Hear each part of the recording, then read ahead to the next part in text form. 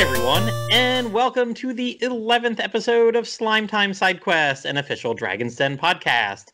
This is Plattym3. And this is YangustheLegendaryBandit. Before we start, though, I just want to give you folks listening a heads up that this is actually part 2 of our Games in 2020 topic we started in our last episode. So if you would like to stop this episode and go listen to episode 10 first, then go right ahead. Good point. We'll give the audience a chance to stop this episode here and maybe come back.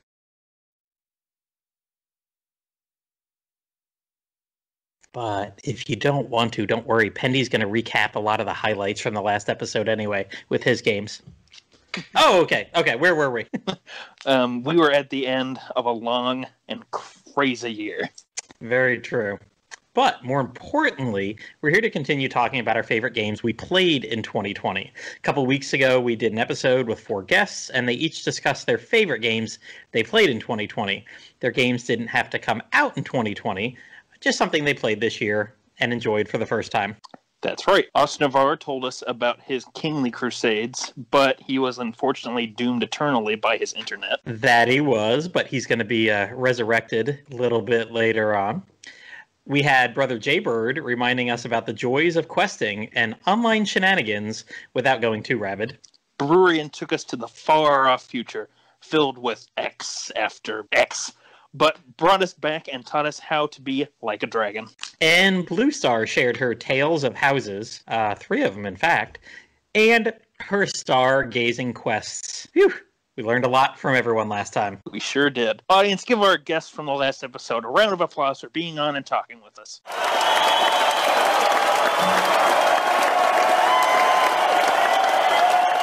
That's nice. Hey, wait a minute. When did we get the audience to applaud to us? Oh, don't you worry about that, Platty. If there's one thing I've learned in 2020, it's to expect the unexpected.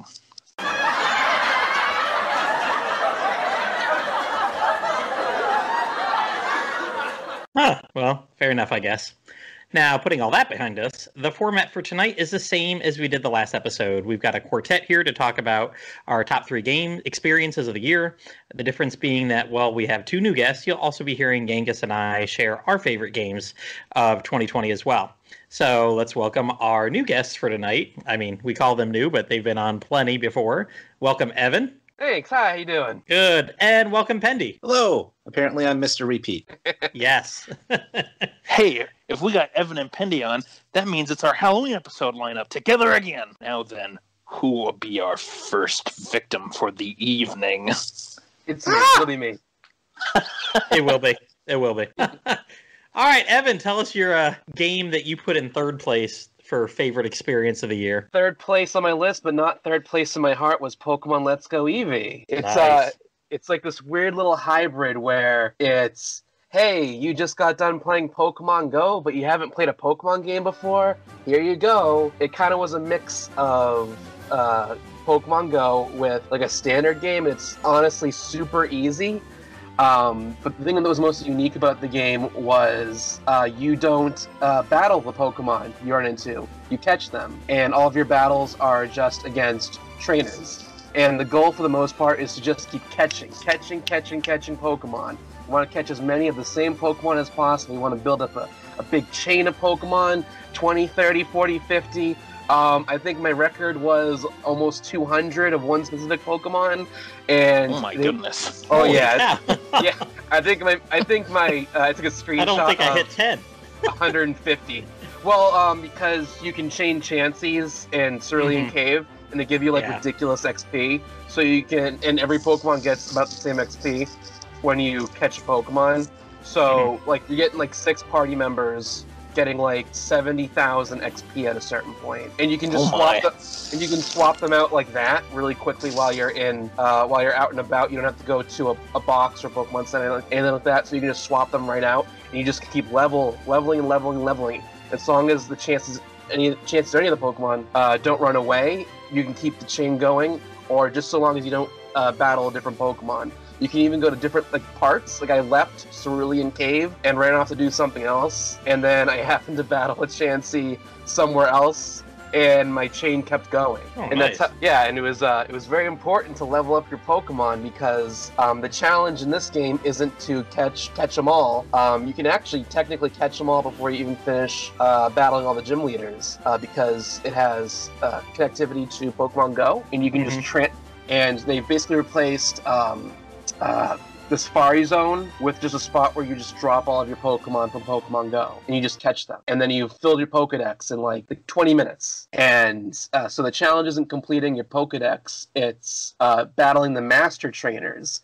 And it's all after that you beat the Elite Four, all these trainers start popping up all over the game, all over the map, in random areas, and they all have one specific Pokemon that they're masters at, and this Pokemon can be from level 60, I believe, to 70, 75, and they are stacked. They are roided up. You cannot just walk in with, say, a normal Pikachu that you caught and you leveled up to 70 or whatever and expect to win. It's going to steamroll you. You got to ply it with all these candies, because it has candies in this game, and you have to make sure your Pokemon has really high stats, and you have to make sure you give all the correct moves. Usually, if not, you're pretty much done in 2 turns. Oftentimes, they can go they're very fast, so even if you're 20 levels above them, there's still a chance that the other Pokemon will be faster than you and get the first hit and knock you out in one hit.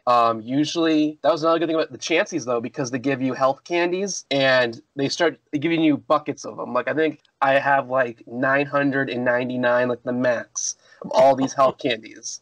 And I would just pump all of my Pokemon full of them. So I'd have, like, a Weedle with, like, 200-300 health, some crazy high number. And most of the time you can get through them with a Toxic Stall, which is where you use Toxic, and Toxic's a move that over time will do more damage. So you more damage each time. So if you use Toxic, then Protect, then maybe Dig, and then Dig takes 2 turns, and then you use Protect again. By that point, just the drain from Toxic will knock the Pokemon out. Of course, there are some exceptions. You can't use that against most poison Pokemon.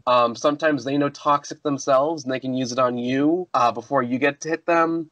Sometimes they have healing abilities, so it's a complete waste of time. I think I had one Pokemon where I had to, I think it was Golbat. When I was fighting Golbat, I had to pump up my Pokemon's PP, so I had more than my rivals or my opponent's Golbat, and basically just wear its attack down to 0, so I had to use Struggle before I could finally beat it, because it kept healing more than I could do damage to it. And it's like 151, 153 of them, because it includes Melmetal and Melton in here. And for the most part, there are a couple where, like, say, Articuno, Zapdos, Moltres, they'll just give them to you. Like, you can go to the Master Trainer, show them your level 100 or whatever Moltres, and they'll go, oh, hey, I'm going to name you the Master Trainer for Moltres. And I believe that's with the 3 legendary birds, Mewtwo, Mew, and Melton and Melmetal and Ditto, because you can't have a Ditto fighting another Ditto. Other than that, you had to level up 140 plus Pokemon in the 70s, 80s, 90s. I had a couple at 100. You'd be surprised the ones that are very easy to beat. I went in with my Charizard thinking it was going to be a struggle. I think I hit them twice and beat them. Maybe I think against Dragonite, I hit it once and beat it. But then against Ghastly, I couldn't do it because it was faster than my Ghastly was, and it would hit me with Shadow Ball and knock me out instantly. When I raised my Ghastly's speed, and I finally got the first hit in, my Shadow Ball wasn't strong enough to go in one hit. So it was kind of like that. Oh, man, it was a nightmare. I think overall it was about 90 hours of gameplay.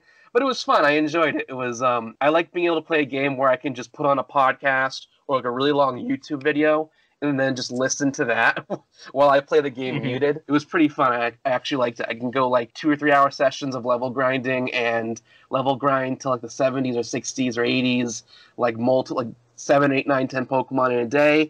At one point, I was averaging like 10, 12, 13 beat Master Trainers a day. I had a big list of every Master Trainer, and where to find them, and I just crossed them out each time I did one. And it's not that hard because, say for example, you have Zubat, you know it's level 97, you beat the Zubat trainer, you just bump it up a level and it becomes Golbat, and you just have to go right to the Golbat trainer. You don't have to level up a Golbat. Oh, you just answered the one question I had. Did you do something like level 98 Caterpie, level 99 Kakuna, and then whatever stuff like that? Don't get me started on Metapod and Kakuna, because you could only use Tackle and Harden.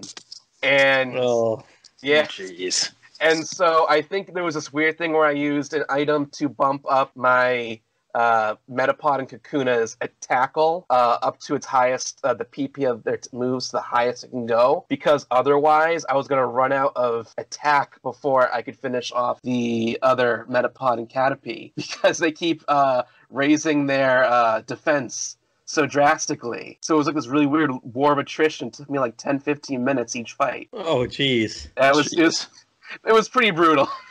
You know, it sounds like that, maybe you'll remember this from the anime, Evan, but I remember, like, way back when the Pokemon anime started off, there was a point where Ash had the Metapod, and he comes across another kid with a Metapod, and literally the battle between the two of them was just them standing, facing each other, not doing anything. I thought just imagine how those battles played out for you.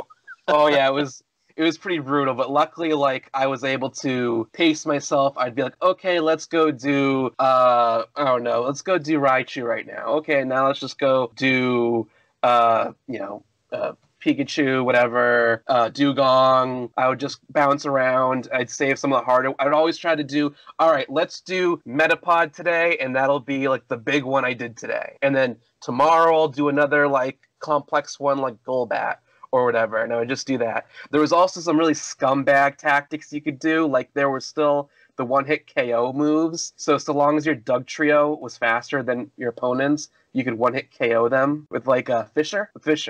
So yeah, there's multiple Pokemon where you can one-hit KO. So I got to like, little squeak by on a couple of those. Jeez. Oh yeah, it was fun. But yeah, it's like, despite all that, the game is for like beginners. It's like pathetically easy. I don't think I lost once to a single trainer. They introduce like a really lame rival who sort of replaces the rival from the original game, but the rival's still in there. He's just as like his own character, and the rival is like pathetically easy. I think it's like one of those easy to learn, tough to master kind of games. Yeah, my son and I played this. We did Let's Go Pikachu, I want to say in like June or July, because you can play this 2-player couch co-op. Oh, yeah. And what makes it even easier is every battle then becomes 2-on-1. It was always my son and me both being a 2-on-1. So I mean, yeah, we never own Pokemon then, is what you're saying? Mm-hmm. Yeah, when the turn came up, if you were catching Pokemon, you both were throwing Pokeballs from the same bag of balls. I was always yelling at my son, I'm like, stop throwing so fast. he's just sitting there going, I'm like, oh my god, you just went through 10 great balls in about 3 seconds. What are you doing? Like, that was another thing. Getting great balls, getting Pokeballs was a struggle. You had to do all this. You had to do all this crazy. I believe you could rebattle the gym leaders again once a day. So like, you can go to we Brock. Did that. Yep. You get like 10,000, gold, whatever it is, monies.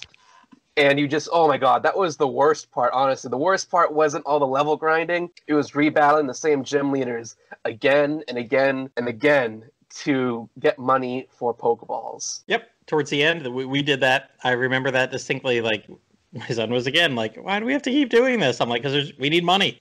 We're poor. We're Poke poor. Gotta do the grind. Gotta do the grind. And what's great is this got my son finally into what it means to play a Pokemon game. He sat down for about 10 hours when we finally beat this, and we didn't do any of those master challenges. We were on to other stuff. I think we did Marvel Ultimate Alliance after that. But once he finally knew and understand what the battles were like, I kind of put him on the 3DS with Ultra Moon, kind of set him free, and he played that for, gosh, a good 10 hours over the course of a week. Really enjoyed it until one day he was sitting on the floor cross-legged, and kind of bumped the power button on the 3DS with his knee or something, and he lost like 2 hours of progress, and that was it. Oh no. He did not want to do it again. Now, fast forward till November, December, and I finally got us Pokemon Sword and Shield, and he's like 60 hours into that game now. I bought him the all-in-one cart with the DLC on it, and he's having a ball. And even unprompted for me, he said something. He's like, I want to go catch every single one of the ones on the Island of Armor, Daddy. I'm going to do it. I'm going to get every single one on the Island of Armor. And I'm like, good luck. Oh, man, that's the fear of every RPG player is to get hours into an RPG and then to accidentally get reset somehow and lose all that progress. Yep. Yeah. I'm sure we've all gone through that at one point. Oh, yeah. Happened to the Pokemon game, too, actually. Yeah, I told him as he was sitting there crying, I said, listen, dude, this has happened to me so many times over the years. And it just was enough that he was like, nope, I don't want to play that again for a while. I don't blame him. I've been there. Yep. After a while, he was just too busy playing other games. And I think we might have got Super Mario Galaxy at that point, too. Or not Galaxy, but the newest one. Yeah, the All-Stars collection. Galaxy Party, yeah. So... You should have told your son. It was like my experience with RPGs when I first played it. I didn't know you had to save all the time, so I just figured it was a race to see how fast you could beat the game. My only regret with this game, the Let's Go, is we sold it before I realized I could get the free Pokemon home and trade all of our good ones to the home. Yeah. So the save data is still on the Switch, but we have our 6 best Pokemon in our party, and there's no way to move them out of the party. I need to find some kid at school and be like, hey man, can I borrow your Let's Go Pikachu for a night? I just need it for one night. 5 minutes, load it up, transfer the Pokemon into the boxes, and be done. Because, he's asked before, because we traded some of our other ones that were in boxes into home, and then from home to Sword and Shield. So, oops, got rid of that, I guess, a couple months too early. All right. But for the sake of the show, we're going to move away from Pokemon, unless Pendy has played it too. No, I'm not into Pokemon, so the only thing that's running through my head right now is Britney Spears' Toxic, because I kept getting mentioned. So that's just my mind right now. Wow. And on that note, we're going to move into Pendy's game number 3 of the year, which I don't think really has anything to do with Britney Spears, though. Yep. So my first game is going to be the mobile game Dragon Quest of the Stars for iOS and Android. Google tells me that it started in Japan 15 October 2015, and the global version that we now all can play in English and other various languages started 25 Feb 2020. I have played this every single day since it came out. Wow. It's been a lot. It's been a lot of fun, honestly. I have 3. You get 3 characters.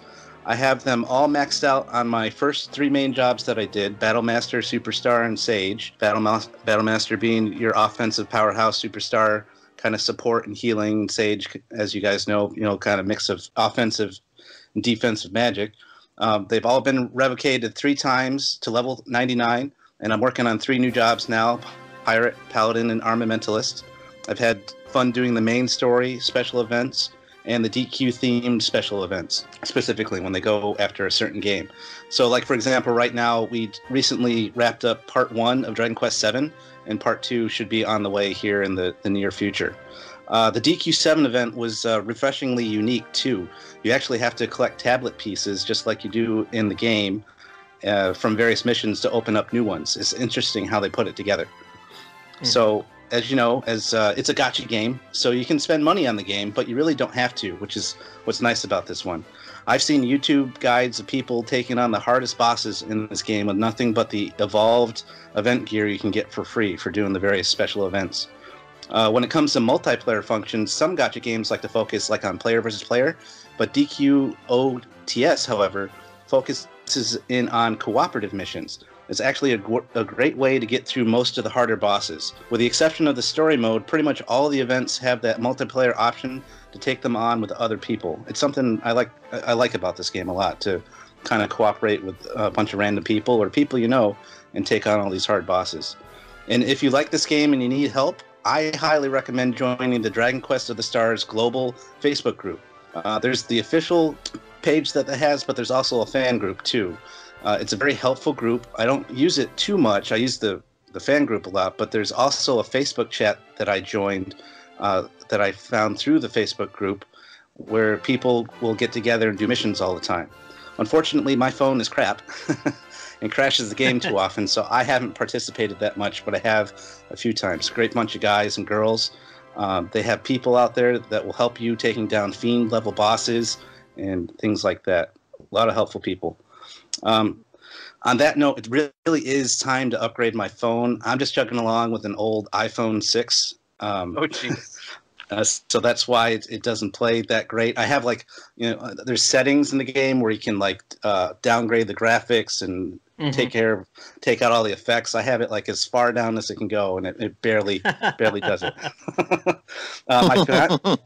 My fiance happens to be in the mobile gaming too. She actually has two phones. One is just for gaming. She has a gaming phone, and one for everything else. I might end up doing the same thing, especially with games like Tactics coming out on the horizon. They recently wrapped up a great Christmas event. One of the features was on the world map, where they had a little Santa and reindeer flying around, and he would give you a premium gift every 3 hours, so that was cool. They also had very cool Christmas-themed monsters and gear. In fact, what I'll do now is I'm going to drop pictures of my current crew into the chat here. Where did I put that? Ooh, I got to see this last week. You did. Yes. So I'm going to show Pendy you was my over my characters. house for a classic NES beatdown of me. If you've listened to the other side quests, was it you or me that brought up you brought up Tecmo Super Bowl when we talked about the NES games, right? Yes. No, that was you. Yeah. Oh, whoops, sorry. It was one of us, and then we talked about it. That was a while ago when we did that one. Yeah, and Pendy brought his original NES over and kicked my butt quite a bit. I won once when his team was depleted of 4 players. Oh, yeah, because I was in the middle of a season, which I never reset. So I think it was the 49ers-Bills game. You picked the 49ers, which is the best team in the game, and I picked the Bills. Oh, yeah. And I was like, I'll do well with the Bills. But then I didn't realize that, hey, the quarterback is injured. Well, that's not going to go well at all. So that was fun. But you guys should be able to see the pictures in the chat now. Where was I here? Looking on my notes, too. Oh, yeah. So, you'll see the main guy, which is I named after myself, is the Pendy guy. So he's a guy with a fancy winter coat, and he's got, the King Slime cake hat that I won in the casino. That's cool. Which also reminds me, they recently upgraded the casino again. Now when you get coin bags and treasure chests, you can also get upgrades instead of coins. So you can get columns that block the side pits where the coins can fall down. You get the ability to shoot coins faster, and extensions so that the pushing platform goes out even further as it pushes the coins towards you, and all the different things you can win.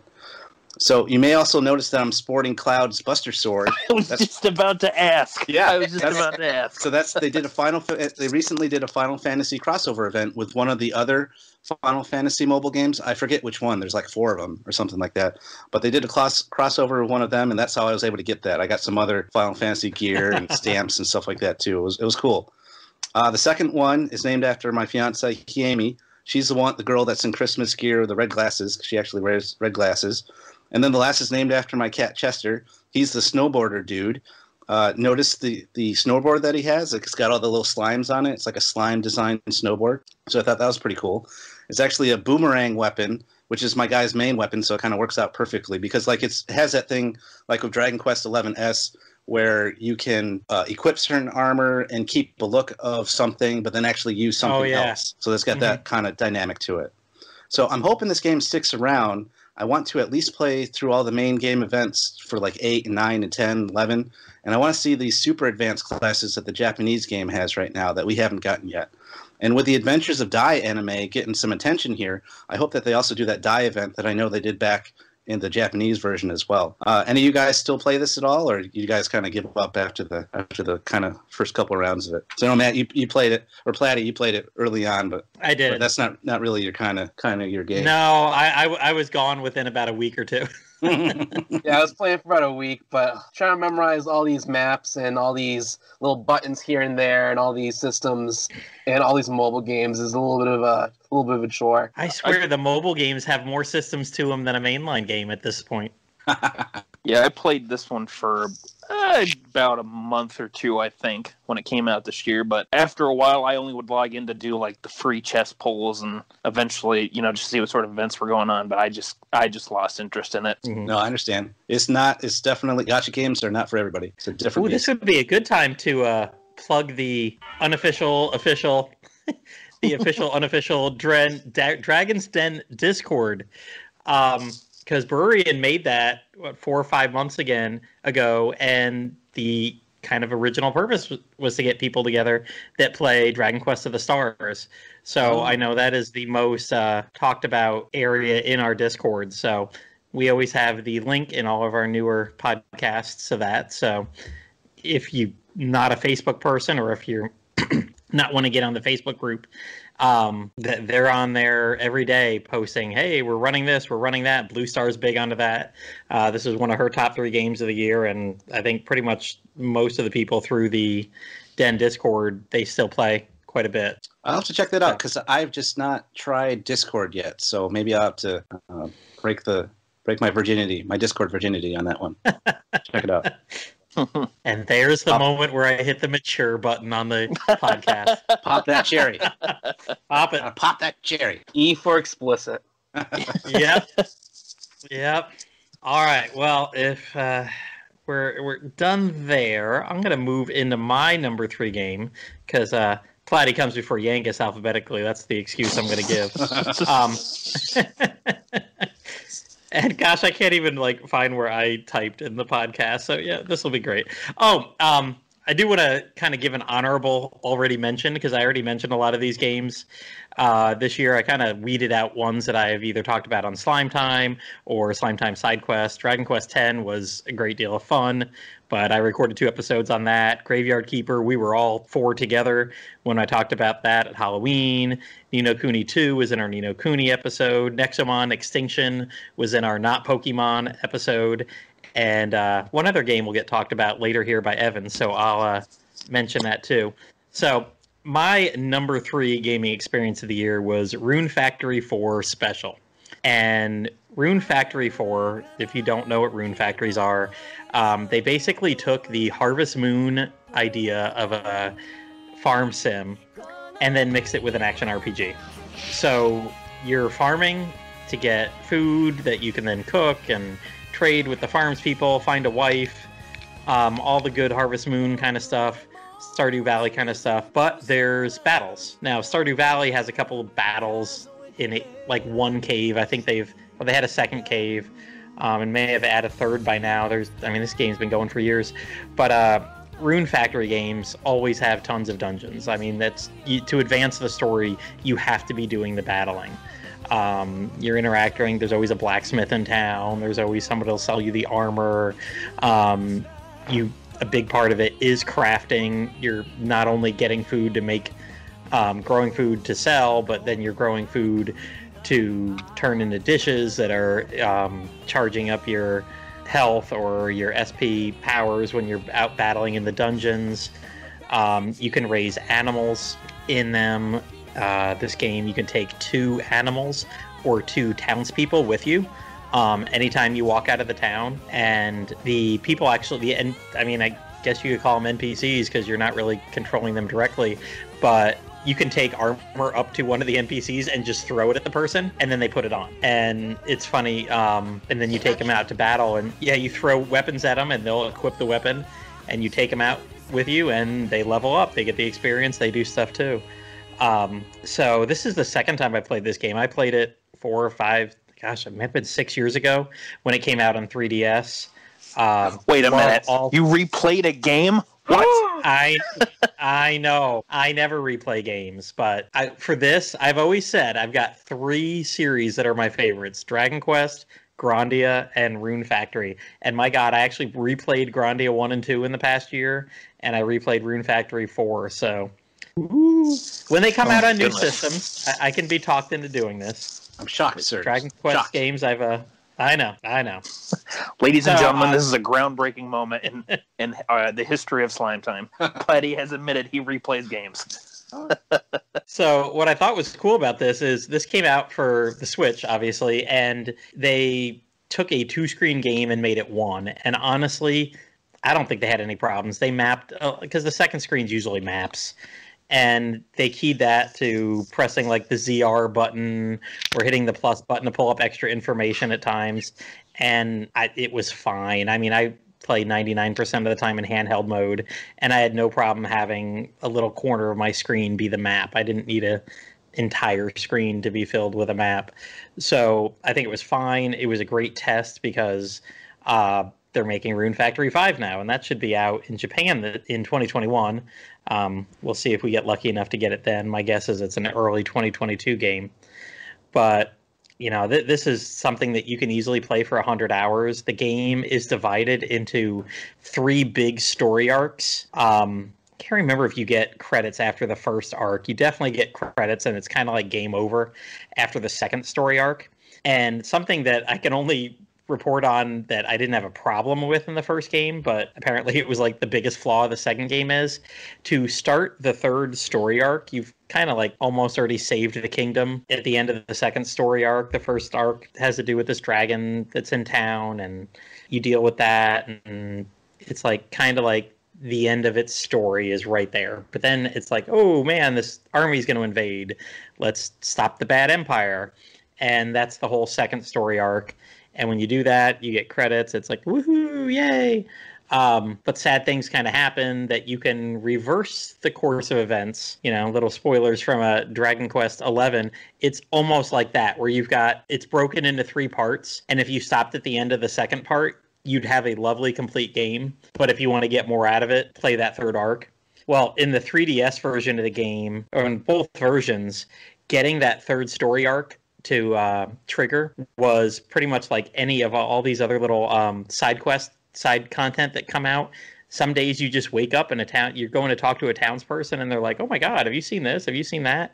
And suddenly you're stuck for like 3 days completing this little side quest thing. Well, and they're all pretty much random when they happen. Well, unfortunately, they locked the third part of the story into a random event. So there were people that would play on the 3DS, like play an entire game year, 120 days, and it wouldn't start the post-game whole story arc. I never had that problem. For me, it launched like right away. So it was funny years later hearing all these people complain about Rune Factory 4 and like, oh God, I hope they fix this. I'm like, what do you mean? I went straight into the third story arc and beat that, you know? That's why I spent 100 hours on the game. But from all the reports that I've known, I did the review of this game for rpgamer.com, and I had it launch for me within 2 days. And I had my editor like, hey, can you save there right at the beginning and see if you can have it launch? I think I did it 3 or 4 times, and every single time the post-game story arc started within a couple days. So and everybody else that I've known that's playing it, which is not that many people, nobody's reported that being a problem. So they must have tweaked that to pretty much happen right after you beat the main game. But I just love these games. These games are chill. I got away from Harvest Moon like 15 years ago just because it was like, I get it. I farm and I get married to the end. But the combat in these games is pretty much it's what Fantasy Life was. Very simple, you know, kind of Zelda-ish. More like Zelda 1-ish combat, the original NES one. I mean, it came out on the 3DS and now it's on the Switch, so it's a little bit bigger than that, but it's very simplistic combat. I mean, I'm no action RPG fan. This is not a Souls game by any stretch of the imagination. And there's so many ways to just cheese things in this game. You can recruit monsters. So in the third story arc, when things were getting pretty hard, instead of power leveling, I just went into this optional dungeon and just started throwing gifts at like level 200 monsters that could take me out in like 2 hits. And it didn't take but 5 minutes before I recruited one. And then I got a second one, and it was just, okay, let me go back to the dungeon. I may be like a level 110, but I've got 2 level 200 monsters with me. And we just kind of wiped the floor with the post-game dungeon, pretty much. So if you like Stardew Valley, I think these games they're 3D versions of that. Stardew Valley kind of simplified the graphics and just really made the gameplay very concise. Rune Factory is a deeper game with a lot more content. It's not for everyone because it's definitely very JRPG tropey compared to something like Stardew Valley. What's funny is I actually remember when I was applying to be a writer at RP Gamer, they had you write a couple stories. They're like, hey, write an editorial. Hey, write like a news story. Hey, write something like this and submit it.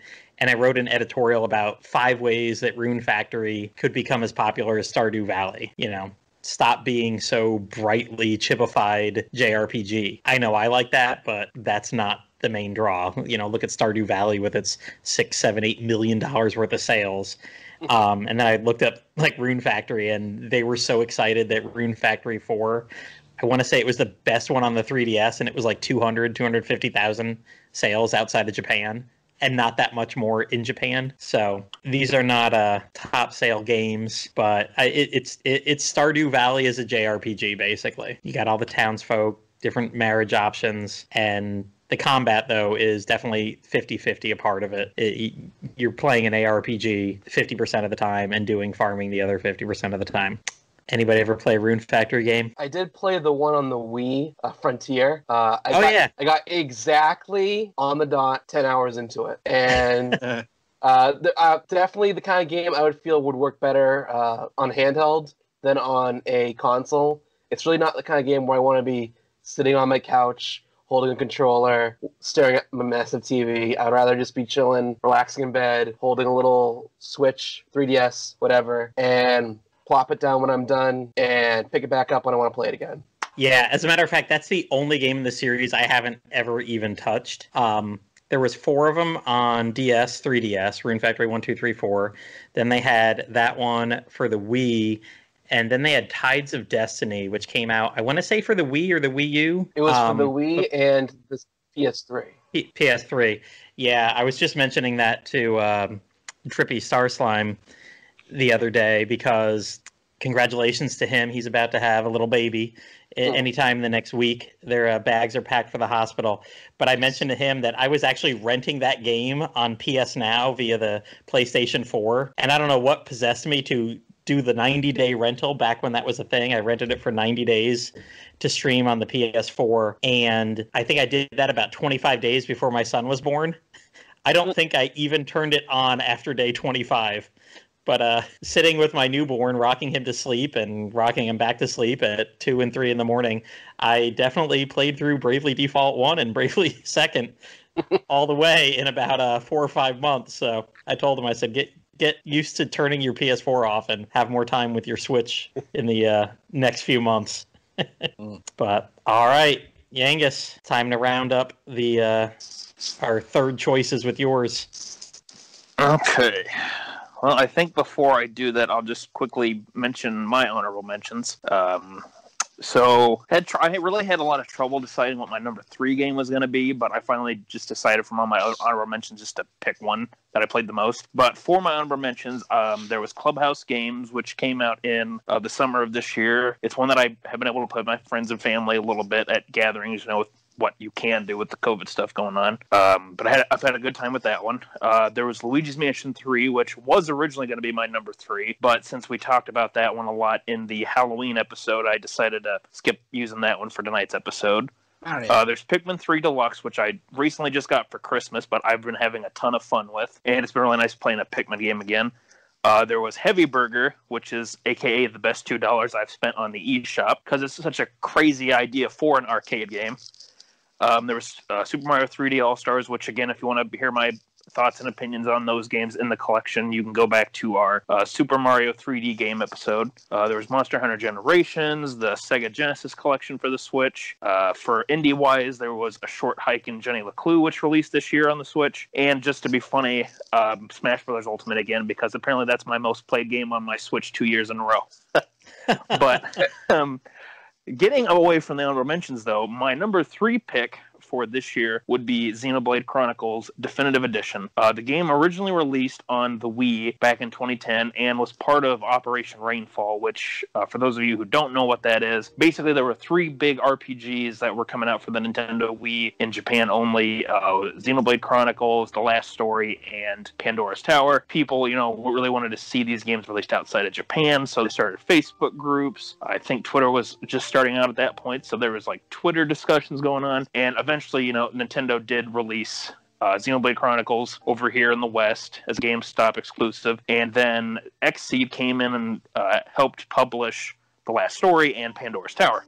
Anyway, with Xenoblade Chronicles, this was a game that was one of the first big projects after Monolith Soft became a part of Nintendo. And if you recognize the name Xeno in the title, you might have played something like Xenogears or SaGa from PlayStation systems or from other systems in the past. But Xenoblade Chronicles is a game that takes place on the bodies of two dead giants. One is the Mechonis and one is the Bionis. Basically, the game's backstory is that the two giants fought each other to the death, and when they both landed a killing blow, they both just stood still in this endless ocean, and from that, life began to spring up from them, which is then where it leads into the events of the game and how there's now essentially the battle is continuing between the different races that have sprung up from the life and energy of these two giants. So this story focuses on main character Shulk, who eventually is able to wield the sacred sword called the Monado, which is believed to be the sword of the Bionis, which is where he and all of the main characters that you play as come from. The Monado is supposedly the sword that the Bionis used back in its battle, but now in a more smaller, compact form, and whoever's able to properly wield it will be able to help free the Bionis from the Mechonis and its control, and from the Mechons, which come from the Mechonis. And as you go through the game, you have different characters that join you, like there's Shulk's best friend, Rune, there's his childhood friend and love interest, Fiora, excuse me, that's her name. There's the hero of the Homs, which is basically like the human race of this game, named Dunban, who originally was able to wield the Monado, but not as effectively as Shulk can now. There was Sharla, who is a medic from one of the other colonies on the Bionis, and she is a good support character, more of a supporter medic type character rather than frontline, but she still travels with the party. There's Melia, who is called a High Entio, which is essentially a race that lives near the top of the Bionis and kind of live in their own little secluded sanctuary / society. And then you have Ricky, who is a little Nopon, which is a race that travels all across the Bionis, and they're essentially like traders and merchants and things like that. And he is what's called the Hero-pon, and is the chosen hero of the Nopon. But from what the story tells you, he's pretty much just kind of thrust into that role because he owes the village a large debt, and they figure that's the only way he can repay his debt to his village, is by acting as a hero. So these characters join you as you progress through the game. And as the story plays out, there were a lot of moments that really made me go, oh wow, I was not expecting that, or that was, it's the delivery for a lot of the story cutscenes that can kind of get you oh crap, or oh wow, that was really cool. I did originally play this game via the Wii version, but it was one that I wasn't able to get very far into. I didn't really pay attention to a lot of the tutorials and how to properly use the combat system and things like that. So I eventually got stuck on a dual boss that's in the High Entia Tombs, that's in the head of the Bionis area, or also the Aerith Sea area. Basically, it's a boss that, when I got to it in the Wii one, I think I was not only severely under-leveled, but I was also not very good at using the combat to its fullest potential, since I really hadn't been messing with Sidequest or messing with my equipment all that much. So I think I just completely got steamrollered, and I just eventually was I'm just gonna set this game off to the side, and I never once went back to it. Luckily, though, you didn't do the side quests? I know. That's what I heard this whole game's about. It pretty much is, and I'll get to that. But I pretty much did not mess with the side quest all that much when I originally played it. But what kind of side quest host are you? You're not doing side quests. Hey, that was 10 years ago, Yangus. He was a dumbass, so leave him alone. No, but with getting the definitive edition, I saw it was coming out, and I'm like, oh, that's really cool that they're bringing it to the Switch, which made total sense because Xenoblade Chronicles 2 came out a few years ago on the system, and I got surprised with it for my birthday, Xenoblade Chronicles Definitive Edition. So I really got into that then because I had a few days off from work because you saw my vacation time, and I really found myself enjoying the game a lot more now than when I originally tried to play it. Because for one, I was taking my time more and exploring the world and the environments, doing more of the side quest stuff. And really, I just felt like the game clicked with me a lot more playing it on my Switch than it did on my Wii. And it is nice, too, with the Switch version that, you can either play it on the TV and really appreciate, all the new details and updated graphics and everything, because they definitely like completely overhauled the look of the game to make it look a little similar like the graphic style they used for Xenoblade Chronicles 2. But what I really enjoyed about this game, and what I really enjoy about RPGs in general, is when you get to explore these big areas and, you know, see what you can find and filling out your map more and more as you play through it. And I really enjoyed how this world was built because, like I said, it takes place across these two titans and two giants that are just so huge. You go into these areas, there are some really cool areas that you get to go through. Like one of them that probably if you played Smash Brothers, you know about this one, is the Gaur Plains, which is this huge open landscape that's, I believe it's along the legs of the Bionis and like its lower, no, it's like its legs and its waist, I believe. It's this huge sprawling area. You can get to one end of it. You can still see the beginning of it from the cliffs that you start climbing up.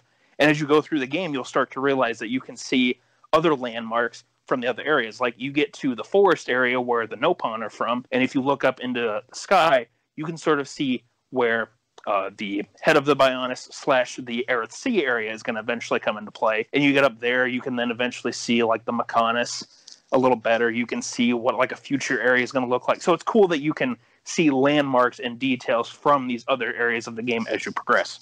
With this definitive edition, they did add a few changes in. Most notably, they added in what's called expert mode, which basically allows you to customize the difficulty to your liking, which I thought was an awesome addition. Because like when I got to that boss that really just had me stuck, I pretty much just dumped all of my extra experience points into my characters, and I just steamrolled that boss because I'm like, I'm not getting stuck on you again. But then once I got past learned your lesson. Yep, I did. And then once I got past the boss, I just lowered my levels down a little bit. So the nice thing is you can sort of tailor fit the game to what difficulty you're looking for. Like if you want to have it so enemies and bosses are, that if your character's on a little more on the level with enemies and bosses where you're at, you know, and you want to try and make it a little more challenging for yourself or make it more even footing, you know, you can do that. If you want to keep yourself really overpowered, you can dump all of your experience points into your characters so they're, you know, super strong. Or if you're like me, you might do a little bit of both, where you'll have some of your characters at like sort of the expected level, but then you'll have a character like Charlotte who can really heal you for a lot of damage if things start to go really bad, or she can do one of her regular attacks and, you know, help take off a bit more chunk of the enemy's HP, but she's not necessarily going to be like, you know, the one that's going to deal all the killing blows or do the most damage. So you get a nice little balance depending on what you're looking for. But with this game, like I said, I originally just did not get into the side quests and everything when I played it on the Wii. With the side quest in the Switch version, I believe it's all still relatively the same. There is a new like time attack mode that you can tackle for side quests to get some extra costumes and things like that. But luckily those are just a completely optional thing. But with the side quests, I was really enjoying my time with the game, but I think I burnt myself out a bit by doing so many of them because this game has so many goddamn side quests. It has so many. I feel like you feel like you finish one and then 5 more open up. It's crazy. But I think that's sort of the style of it, with being it's sort of a offline. Oh, it's almost reminds me of like an offline MMO or something, just with how combat is and things like that. Were you going to say something, Pendy? I was going to say it should be right up your alley. Side quest. I like side quests, but only to like a certain degree. Like you got to have a meaningful side quest. When it's just all the same. This is episode 11, not 500. Exactly. But, so are these related to Xenosaga or Xenogears at all? Because I played all of those, but I haven't played Xenoblade because I usually don't play too many action RPGs. You know, I'll be honest with you, Pendy, I really don't know if there's a huge connection to them. Only thing I know is that in Xenoblade Chronicles 2, they did add Cosmos from the Xenosaga games as like a recruitable character you can potentially get from one of the mechanics of that game. But as far as like other connections, I don't know, I'm afraid.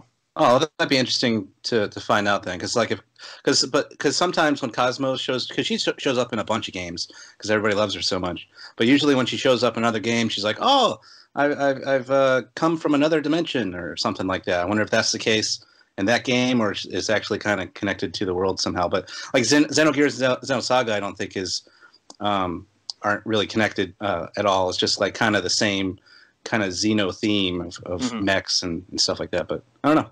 Cool. Yeah, and there very well could be references to those other games that I just, having not played them myself, that I just didn't catch. But I do have Xenogears on my Vita. I just haven't played it yet. But anyway, just to wrap up my thoughts on Xenoblade Chronicles, I unfortunately did get a little burnt out a while ago on doing so many side quests, so I put the game aside to try and focus on some other stuff. But I do want to go back to the game, especially since I believe you said you got it for Christmas, didn't you, Evan? Did you say you recently got it? Yep, that's one of my goals for 2021, to finish that game. There you go. Yeah. I might be alongside with you there, because honestly, you talking about the game on the Den was like, I really should go back and finish it, because I really, even though I have put the Switch version aside, I really was enjoying myself a lot with it. I was really getting into the story and the characters.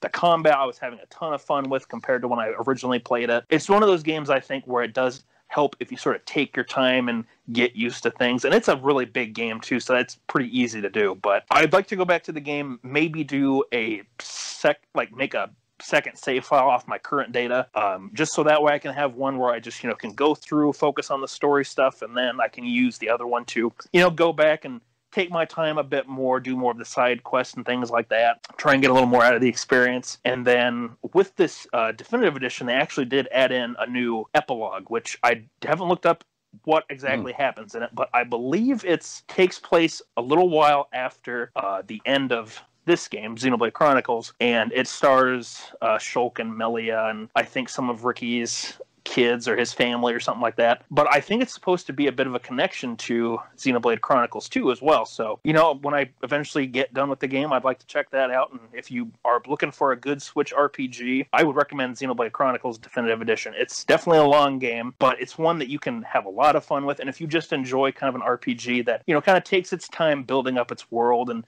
just showing a nice progression of character development and camaraderie between the characters and stuff, I think you'll enjoy Xenoblade Chronicles quite a bit. And really with the Switch version, hey, you can play it at home or play it on the go, so you got the best of both worlds that way. Yeah, I played Xenoblade Chronicles X on the Wii U. I was really hyped for it when it was coming out. I was so excited. And then I started playing it, and I was like, you know what?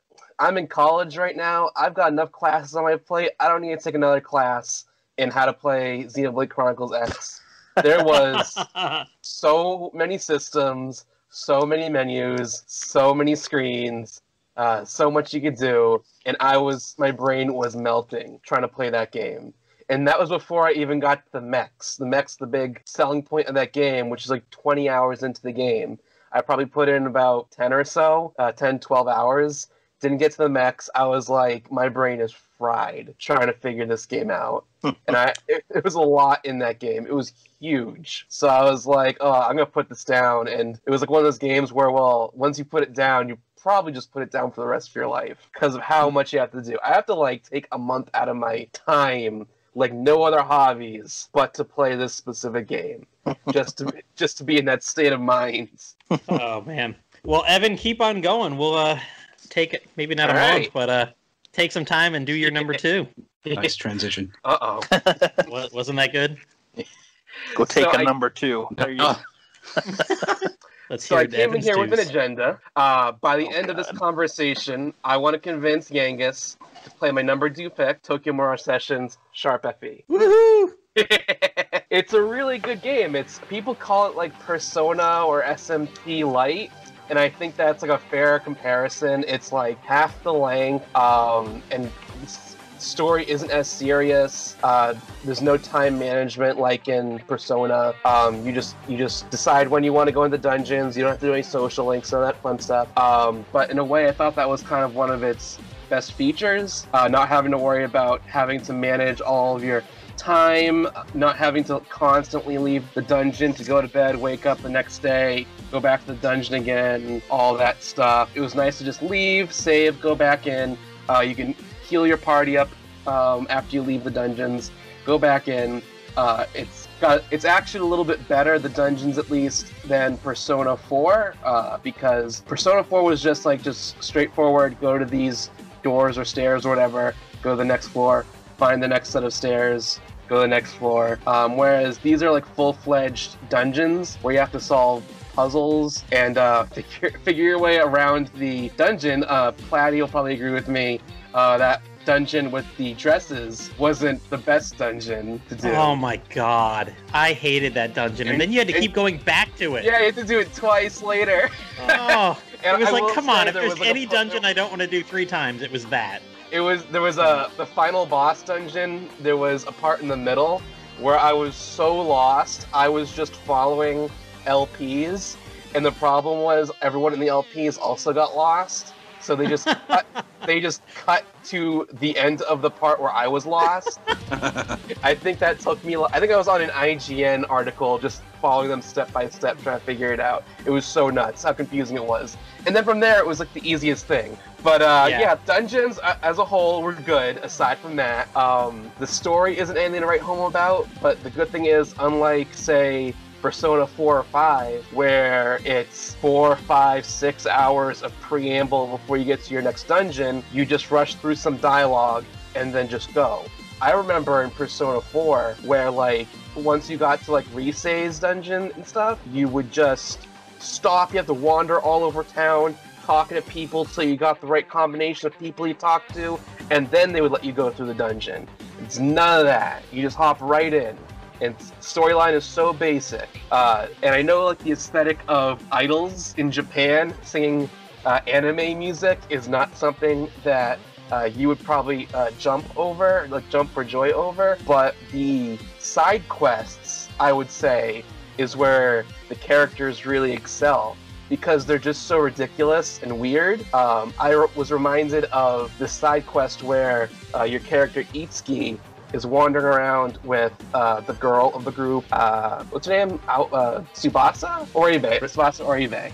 And it was something like, oh, we have to find a cat. It's wandering around the city. And at one point you get texts on the gamepad. I was playing on the Wii U. You get texts on your gamepad, and she's like, oh, I stopped searching so I can go to a crepe shop. Don't worry, I think the crepes will draw its attention. And then a little bit later you get a text saying, oh, it turns out it was just a raccoon, and it took my crepes. She's just like so wild and weird. And then when you finally find the cat, she just bends over and stares at it for a really long time. And I think she like makes a connection with the cat, and she discovers how to act. Basically, it's just so ridiculous and stupid. There's one side quest where you have to go through a dungeon finding materials to make a potion to cure the hangovers for your boss. Nice. She'll just send you drunk texts asking for your help with a hangover in the middle of the game. And the great thing about these... Yeah, keep going. Oh, I bet you're going to say it. Go ahead. The great thing about the side quests is they're always very rewarding. Oftentimes, they'll give a cool song, like a music video at the end. They'll give you like a costume from the music video. And then they'll give you like all these skills and abilities. The great thing about the combat is all the skills and abilities you get. Like you get session skills, duo arts, that you have to customize your weapons with Unity, and there's Radiant Unity, there's Carnage Unity. Your characters have like passive skills that develop separately from their weapon skills, which develop separately from their just plain leveling up. So when you're in combat, there's almost never a combat encounter where at least one character develops one thing in one way. They'll either get a new skill from their weapon, or they'll level up, or their stage rank will go up. The higher their stage ranks go up, they get like passive abilities. When their stage rank gets high enough, they get an ability called Open Audition, which basically makes it so when you're comboing enemies, when you hit a weak spot, you combo enemies, and benched party members can participate in that combo, and you can end up having 10 extra attacks on your enemies. And then if you've gotten far enough in the game to get duo art skills, you have an option between 2 that you've unlocked, and oftentimes they'll heal your entire party or dish out a super attack, and then you can keep the combo going. I think at my max I hit 11, but I heard on the Switch version you can go up to the 20s of just constantly comboing on all of these enemies. And you can just lay out an entire group of enemies in like one turn just doing this. It is really cool. Basically, the battle system is SMT, but instead of like a push, the push turn system, you just have everybody on your bench, and everybody can just keep coming in following each other's attacks. And yeah, you get it set up right, and it wasn't that hard. I mean, I'm not a person that spends forever setting up my attacks, but man, I knew if I could just get, like, if this person used a fire attack on someone weak to fire, it would trigger like a chain of 8 every time. Like Itsuki will use a lance attack. Not Itsuki, he doesn't use lance. He uses like a sword attack or whatever, and then Tsubasa will use a lance attack, and then all your other characters will go, because they chain together. Like if this character uses this ability, another character will chain with that one and use that one. And it'll work out that all these characters will mesh together, like, oh, you used an ice attack, this character uses a wind attack right after an ice attack, and then it just goes like that. And you can really lay them out just doing that. Mm-hmm. Yeah, the battle system was awesome. And you talk about it being like Persona Light. There was one point during because I played this April, May, and beat it. And what's funny is I'd been on a podcast the year before and had zero memory of hearing all about it. I was on a podcast about, I think it was, what did we talk about? What's the Etrian Odyssey Persona one? Persona Q. Yep. Yeah, we did a basically a Persona mix podcast where we talked about Persona Q and then Tokyo Mirage Test, and I had zero. I like zoned out that game, didn't even remember it, and then ended up getting a free copy of this when it came out. And just, I went all the way through it. I even outlined an article. I was going to write it. I had plenty of time. Wasn't doing much work in the spring, but had a whole article like how this is the Persona game that like I've always wanted. Like it's quick. It's not 100 hours. Like this is the Persona 5 I wanted. Yeah, I don't think I hit 50, but I think I was kind of close because I did all the side quests because they were all great. Yeah, you help your drunk boss out and do that whatever stupid quest she has you do, and suddenly like all the shops are 10 to 20% cheaper or something like that. And or you learn new combo skills and stuff like that. So then you start chaining together, halfway through the game, you're not chaining more than 4 or 5 extra attacks together. But by the end, like I've almost got everybody set up to do 8, no matter what, practically at a minimum. So I will say bosses were pretty rough. I had a really hard time with bosses because you really can't go with any sort of strategy because they all have like their own gimmick unique to them. So unless you're like reading IGN articles or whatever, game FAQs, knowing ahead of time what they do, you're not going to be able to go and going, all right, this is what I'm going to do. I'm going to have all these characters do all this stuff. No, it's not going to matter.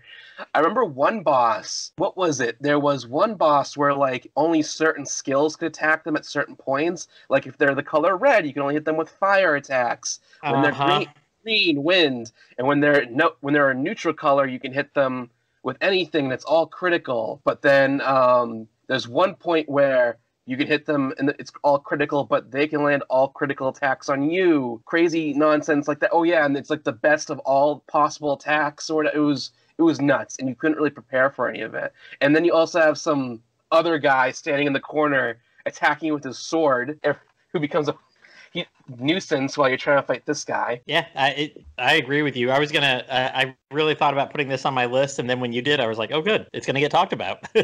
I can leave this part as my honorable. Don't have to mention it because I had no idea ever to play this, and luckily, like I said, someone had an extra copy and sent me the digital code, and I had a blast. It's a good kept me from playing too, because like you have a tank who has like a ridiculous amount of health, but they also have passive ability if you use them enough in battle that they develop that lets them take damage for you, and that damage is halved, I believe. So like that's the little girl, right? Yeah, the Mamori, yeah. She'll like if you're gonna get 100 damage, she'll hit it with like 50, and she has like 1200, and she'll just sponge up any attack. Like your enemies you can have like 4 enemies fighting you, and she'll take 2 or 3 of them, and most of the time she's not damaged super hard by them. And then she also has healing abilities too, so she can heal in between. The only downside is that it's a 3-party game. You don't have 4 party members at once. You can only use 3. You can swap them out pretty generously.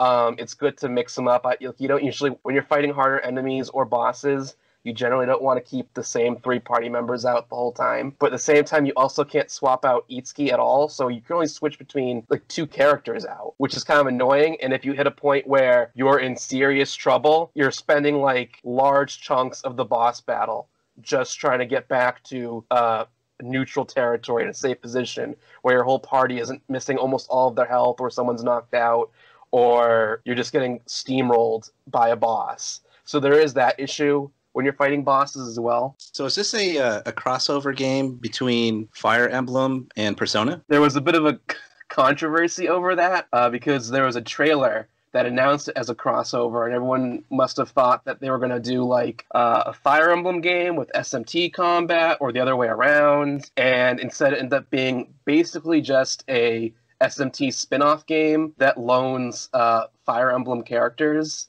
Oh. Like what are your personas, quote unquote, called in this? Like spirits, performa, something like that? I think it's performa, yeah. Yeah, they're basically like they're they're basically just your shadows or your persona, basically. And they're SMT, or they're the Fire Emblem characters. Yeah, they just have like cooler outfits, look kind of more sinister than their normal counterparts. But it's mostly just a it surprises me with the game too that for it being this crossover, that like why didn't some of the characters have like a Shin Megami Tensei character as their performa or whatever they are? It seemed kind of weird that it was only the Fire Emblem characters, or like have it so like they each have like a Fire Emblem one and an SMT one.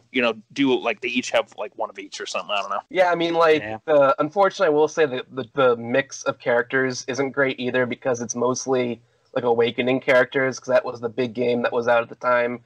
Everyone knew those characters. So I think like Itsuki uses Chrom. I believe one of the bosses one of the other ones is Tharja. One of the bosses is Versa. Gangrel's a boss. Like most of the bosses are also just Awakening characters too. So it's more like a side Persona game. It's like, hey, here's some Fire Emblem stuff you can use too, or whatever. Yeah, and the combat is sort of also Fire Emblem, kind of, in that like. Oh. You also have a weapons triangle. Oh, okay. There's spears and swords. Yeah. I would say it's SMT combat, but all of the like elements and all of the other stuff come from Fire Emblem. Okay. It seems like an odd crossover. It is an odd crossover.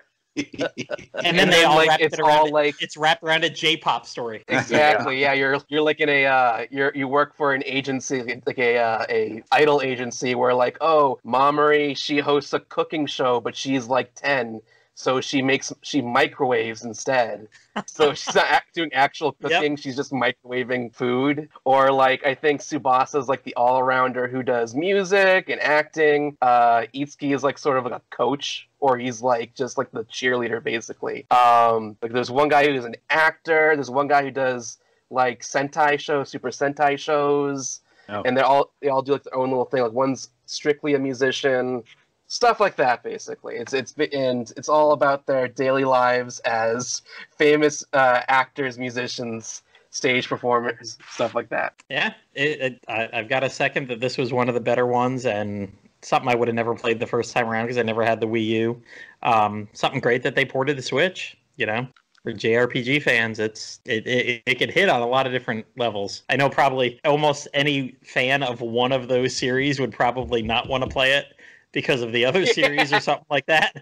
Or just dismiss it because of the J-pop, but honestly, it was fun. I liked it. I think they turn Tiki into like a little sister character who calls you like Big Brother, and she's like very moe and has a high-pitched voice, and she like hangs out in a little room. It's just so weird. It was very strange. I don't think a lot of Fire Emblem fans would have been super happy with the treatment of a magical character like Tiki as cute sister, but I thought it was funny that they basically made her Hatsune Miku of that game, of that universe. She's like a little Vocaloid app, basically. Mm-hmm. Yeah, she can't join the real world. She hangs out in like some room where she does all of your she upgrades your weapons, stuff like that. Basically, you go to her when Mm-hmm. Didn't they make her a playable character on the Switch one, though? Did they? Like, I saw that you could do sessions with her, but I don't know if you can actually fight with her. The cast is like... No, I want to say, she's like one... There's a couple different ones that can come in and do a session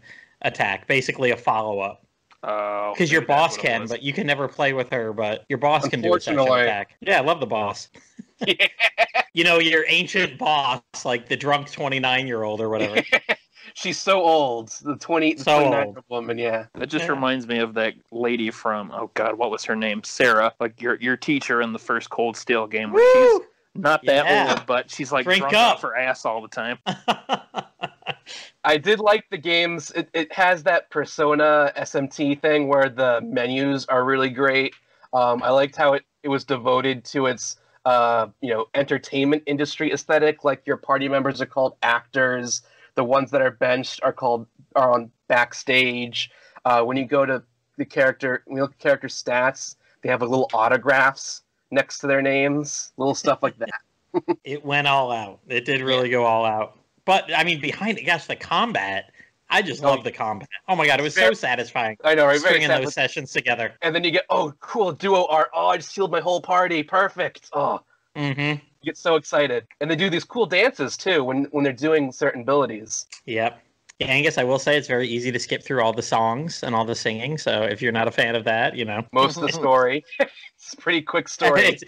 I was going to say, it is quick story. Yeah, you're in there for like 3 to 4 minutes of dialogue. And then it's like, hey, if you're ready, just go to the next place.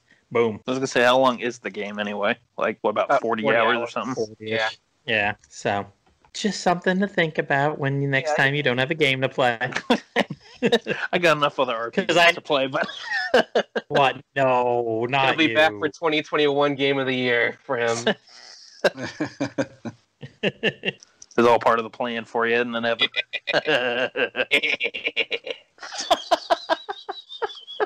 Oh boy. Oh God. I was rubbing my hands together like a too. Simpsons laugh.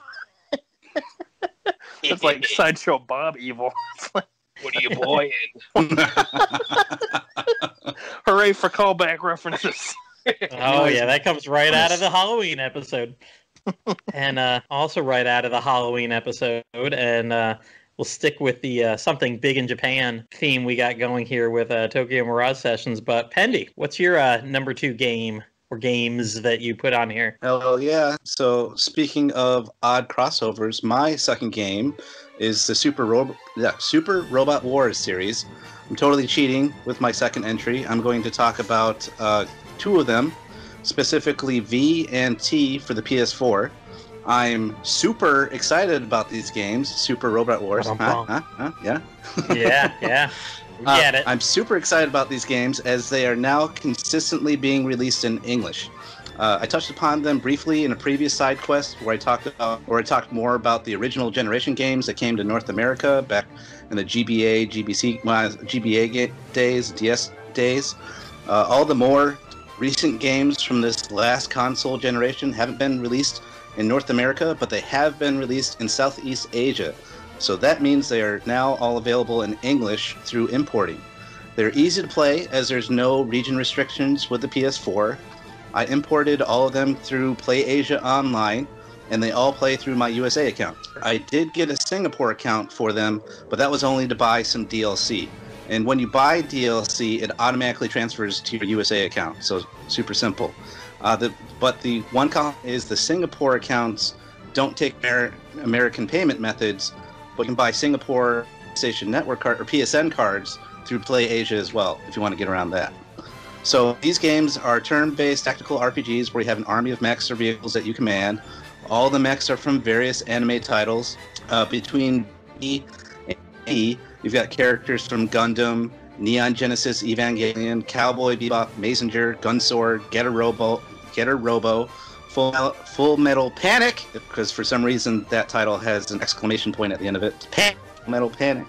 Each game represents about 20 different titles on average. In V, there are 2 protagonists you can choose from. Both are test pilots, and the mech that you get has this experimental AI character that is self-aware. The plot involves multiple dimensions crossing over with each other, where all these different anime series come from. And in T, you pick between 2 pilot protagonists that are Japanese salary men. And actually, one of them's a salary woman. But the plot involves multiple alien invasions and jokes references about the Japanese salaryman lifestyle. In my opinion, V has the stronger plot. The protagonists are stronger characters, and the plot about your mech's AI is. Both games also interweave various anime plots into their main story. This is a staple of all the SRW games. What's been so fun about these titles? I'm not with all the series involved. There's so many different animes that I've never even heard of before. But I ended up watching the movie Expelled from Paradise and the show Cross Ange based off the games, getting me interested in both of these anime animal tests.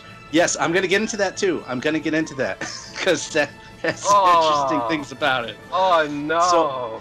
Oh, yeah. So, on a side note, in our side quest, I have to bring up that while Cross Ange is interesting, it's definitely not for everyone, as you can hear EAL groan in the background. The plot of class warfare, depending on whether or not you were born with magic abilities, is interesting, and so is the mech design. The mechs are kind of almost similar to motorcycles in the way that they are designed and driven, but the show is very, very fan service heavy. And one of the weird things about it is no one apparently has nipples, which I found hilarious. I'm guessing it was the show's attempt to tone itself down, but it just looks really weird.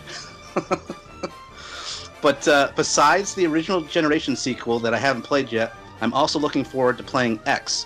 Among many other series, it features characters from Code Geass, which I recently finished watching, which I loved a lot. So I have to ask. So any thoughts or questions on that one before we go on? Especially any comments about Cross Ange throw in there.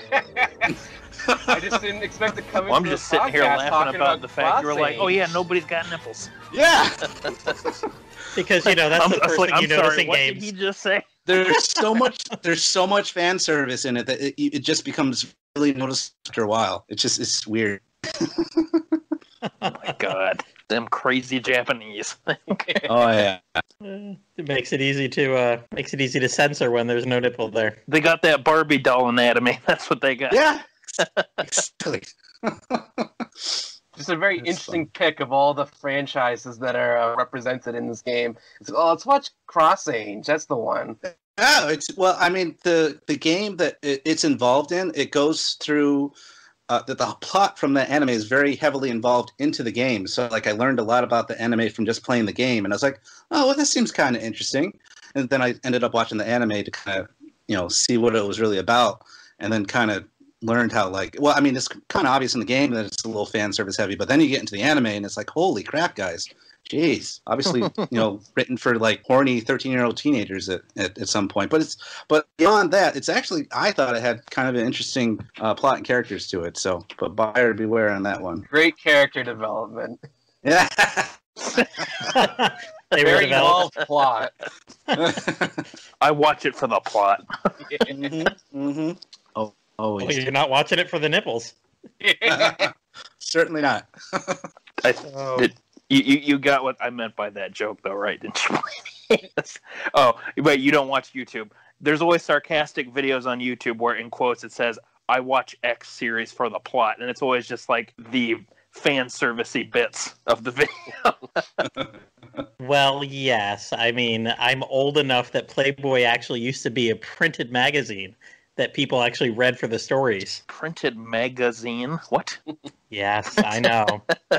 Wasn't just that channel number 375 on your satellite dish. What was the password? It's obviously password. 1, 2, 3, 4. Come on. QWERTY. But which is capitalized. All right, Pendy. Anything else you need to go into with those games? No, that's all I have on it. I'm just if you like turn-based tactical RPGs and you're into like a lot of anime that's heavy into mechs, like it's a fantastic mix of all of that together, and it's a fun time. Nice. All right, then we'll move on to my number 2 story or number 2 game.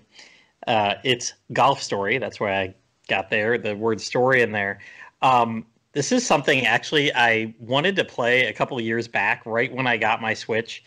I don't know where I heard it, that it was a golf RPG, and I was like, oh shit, I want to play a golf RPG. Going back to like 99, playing Mario Golf on the N64, I loved that game. And then I played, I think it was the GBA one, Really love that. And someone was like, oh, well, Golf Story's an RPG with like Mario Golf type golfing. I was like, oh my gosh, yes, I'm in there. And I don't know where I looked it up initially. Like I saw it on sale at one point a couple of years back, right when I got my Switch, and I looked it up wrong, or I typed in the wrong thing, and I saw something that it was going to be like a 40-hour game. And I was like, nope, I got enough long games. I'll get to that one day. And I think it was right after I finished Tokyo Mirage Sessions, and I'd played Tokyo Mirage Sessions, I'd played Rune Factory for review. I got both those games free. I was making it really good with one of my 2020 goals was to spend no money on video games. Or at least not for me. I was going to buy games just for the kids and me to play, but my backlog is such that I don't need to go buy myself any new games.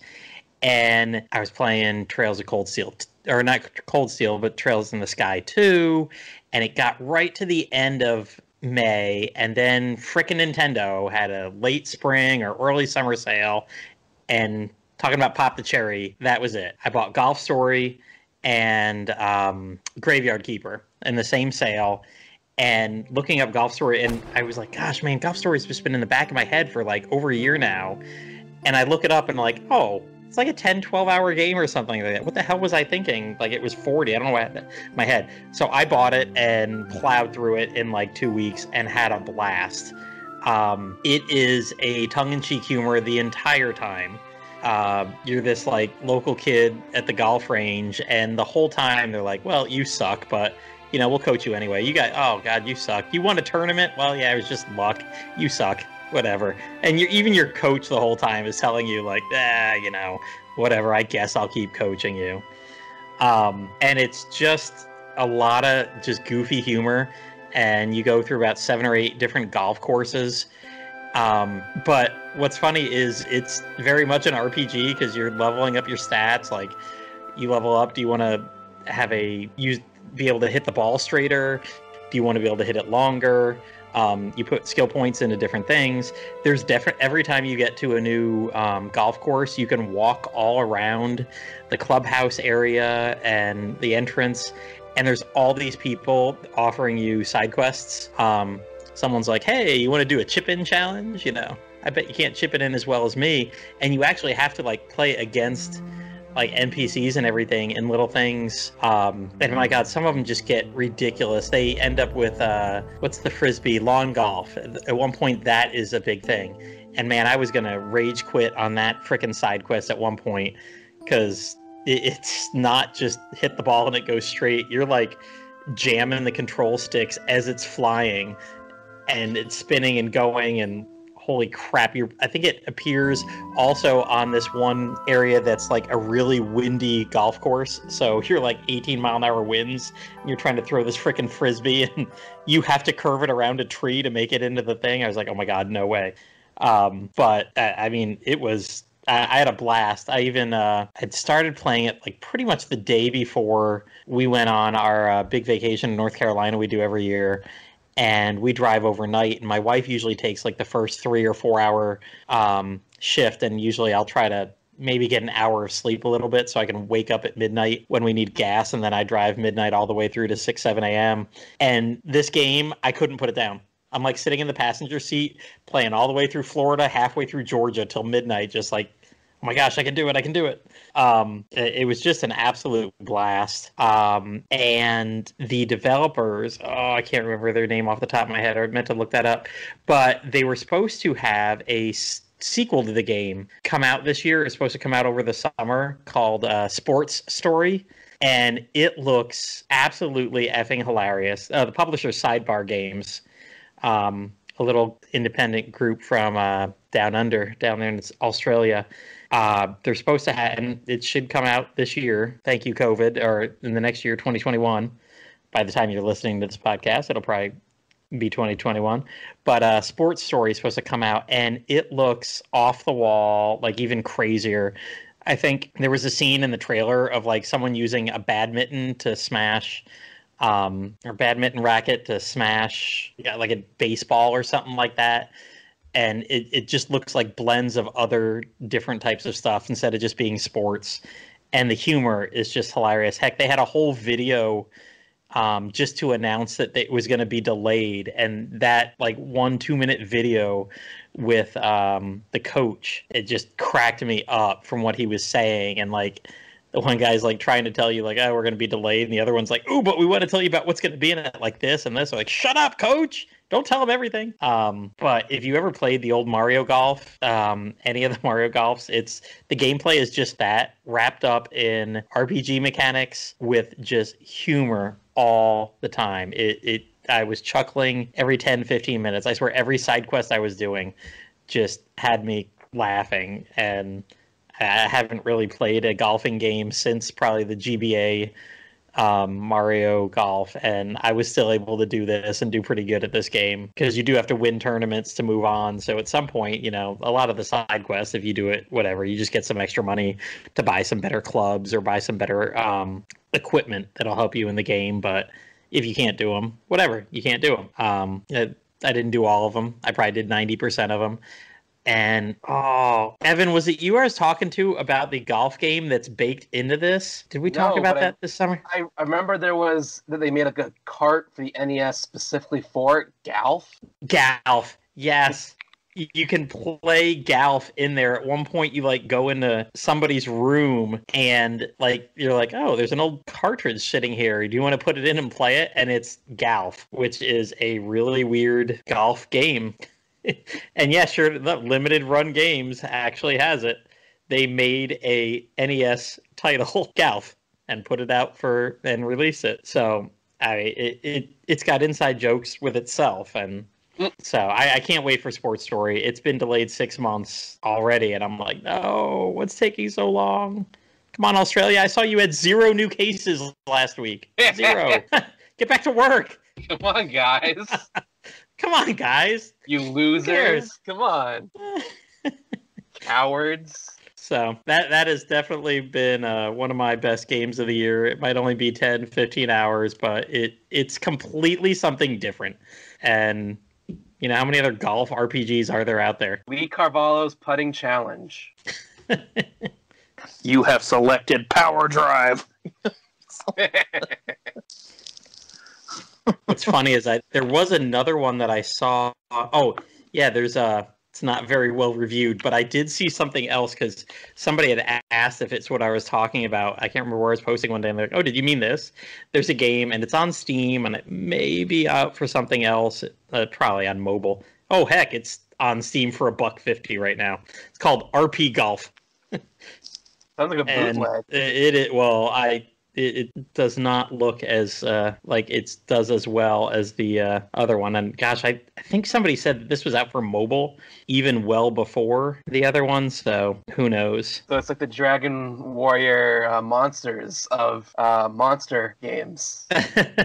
So this one released May 9th, 2018. It's got a lot of reviews on Steam, total of 25. And it's still hanging in the 60s, so not a lot of people play it. But I think they're actually coming out with another game too. I saw that with zombies or something like that, or like zombie RP golf.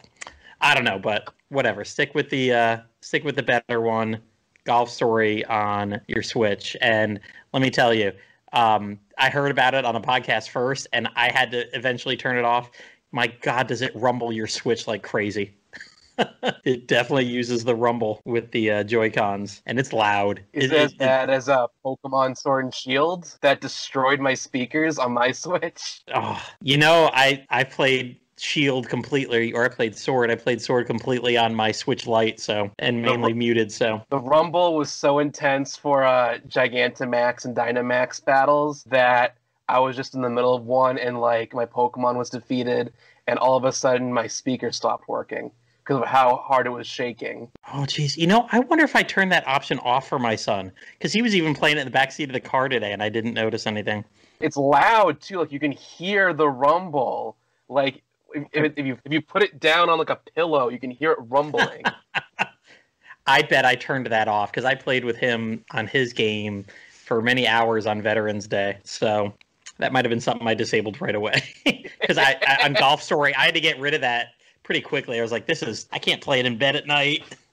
My wife's looking over at me like, what the hell's going on there? I'm like, no, you're just playing golf, as you will. All right, Yangus, go ahead and finish up our number 2s, and then we're going to have a special guest number 1 before we talk about our number 1s. Ooh, a special guest. It's not like I already don't know who it is, but, yeah, so my number 2, and actually this will continue with some of the things that Pendy was talking about with Dragon Quest of the Stars, but my number 2 game this year was actually a mobile game and a gacha game as well, called Romancing Saga Reuniverse, or as I usually just shorthand it to, SaGa Universe. So this game originally came out in 2018 in Japan and released here in the West in the summer of 2020. The game is essentially a quote-unquote sequel to Romancing Saga 3 and takes place about 300 years after that game in the same world. Basically, the story is that the world is starting to experience these strange towers that are appearing all over the place that are called graves, which is just the nickname that has been given to them by the populace. And the Kingdom of Loan, which is a major kingdom in Romancing Saga 3, their current leader is trying to figure out, why these are all appearing everywhere, why exactly that whenever you go into them and come finish them off and, reach the top and open the doors at the top of them, why there are heroes and people who are claiming they're from other worlds and monsters who are from other worlds, and essentially why this is happening within their world. At the same time, since this is, just for a bit of a story for Romancing Saga 3, since this is taking place at a 300-year mark, they also have to worry about the potential rise of Morstrom, which is essentially when the sun is eclipsed by the moon, or as they call it, the dark star, and all life that's born in that year will completely die off. But there's a chance that there could be one survivor who could either be a force for good or a force for evil, which is the same thing that happened and you learn about in Romancing Saga 3. Anyway,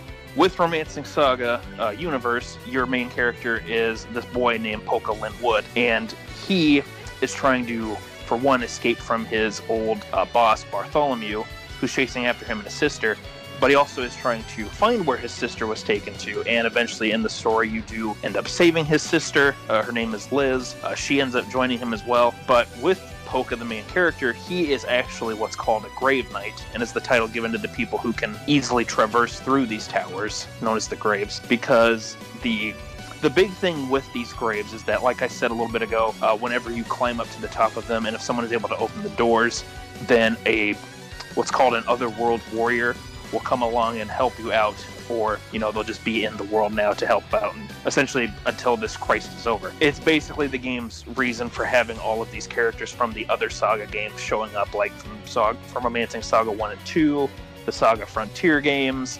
You even have characters from the original Game Boy trilogy of Saga games showing up as well, all the way up to like the newest releases, and even some of the mobile games that Japan got. But anyway, so look, Polka is basically called a grave knight because he's able to enter these towers, see these visions from these heroes and characters' lives, and as the game goes on, certain ones will join up with him.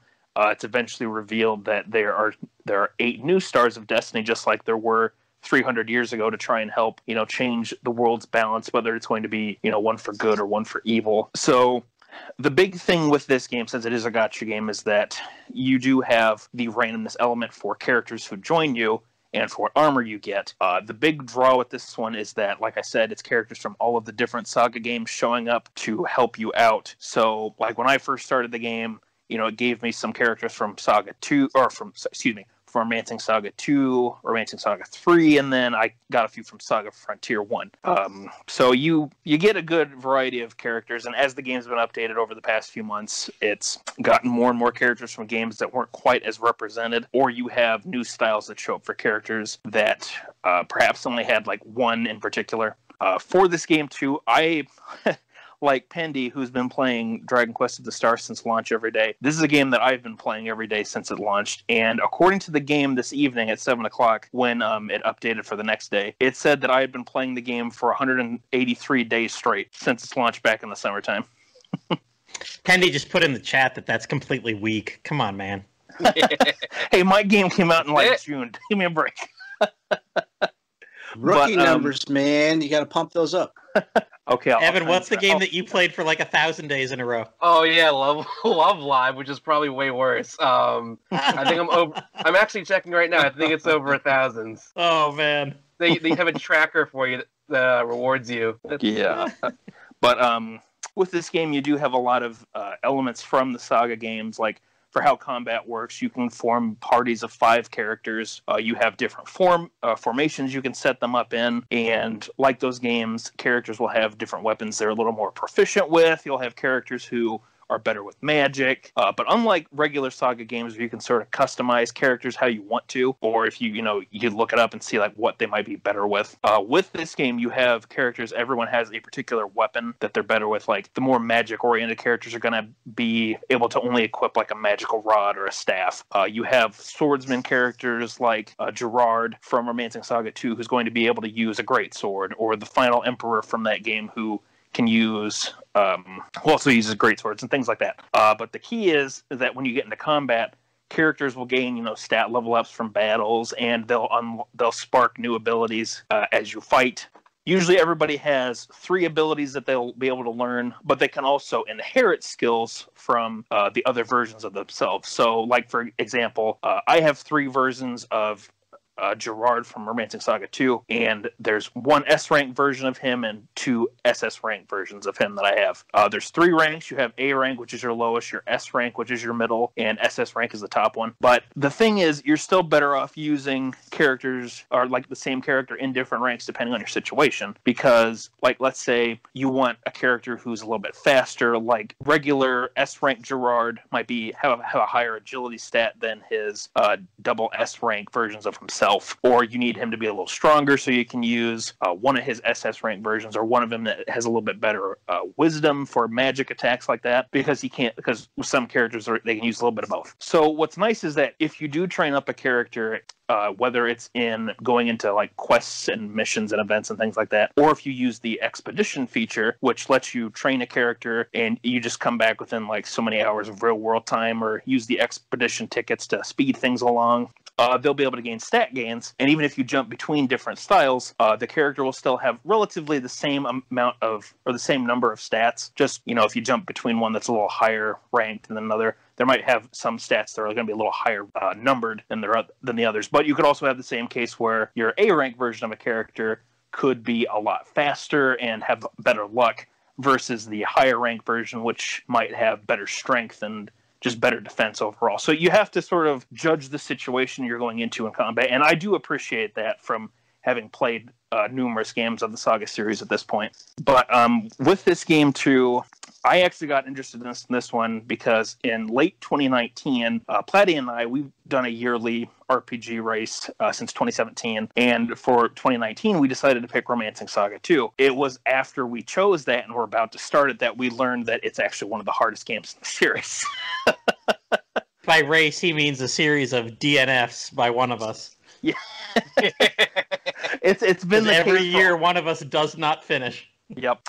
And with Romancing Saga 2's case, just to go a little side story here, Platty had gotten a good start on it, but when it came first time to start it, I was not feeling that well last year around this time of the year, so I didn't really get a head start on it until like a day or two after he did. But then you got like 30 or 40 hours into it, Platty, before you just were like, I think I'm going to put it to the side? It was about 24, 25, yeah. It was mid-20s. I knew Okay. I hit 20-something. Okay. So, yeah, Platty got to that point, and I had kind of kept dabbling with it over the months after we had started that race. But it was a game that really never left my mind. It's one that I wanted to keep going back to and finish it, even though it was really frustrating at points. And when SaGa Universe was coming out, I saw on some gaming websites that it was coming. It's like, it's part of that same series with Romancing Saga 2, so maybe I should go back and finish it. And here we are, 183 days later after playing it.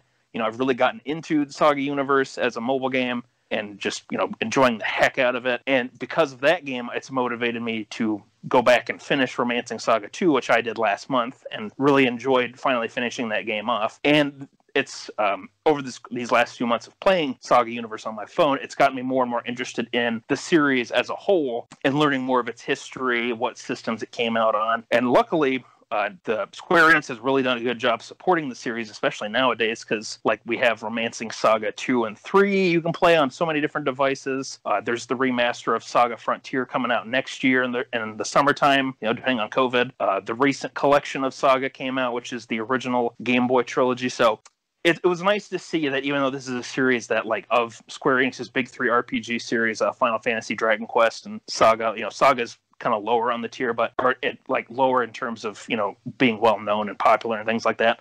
It's at least nice to see Square Enix is like with Dragon Quest, they're really trying to, push and support this series as best they can.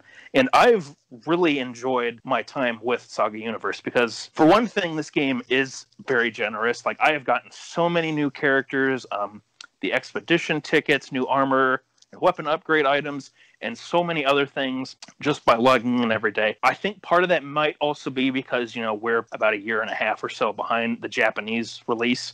But at the same time, it's been a nice motivation to keep playing. And from this game, the only real world money that I've spent on it was $1 for the welcoming pack, which was like 100 free summoning tickets and like 500 gems you could use for summons and stuff like that. So I haven't spent any money other than that $1 on this game, but I've gotten a ton back in return, and I've really enjoyed, seeing all these different character crossovers. I really enjoy the team building aspect of the game.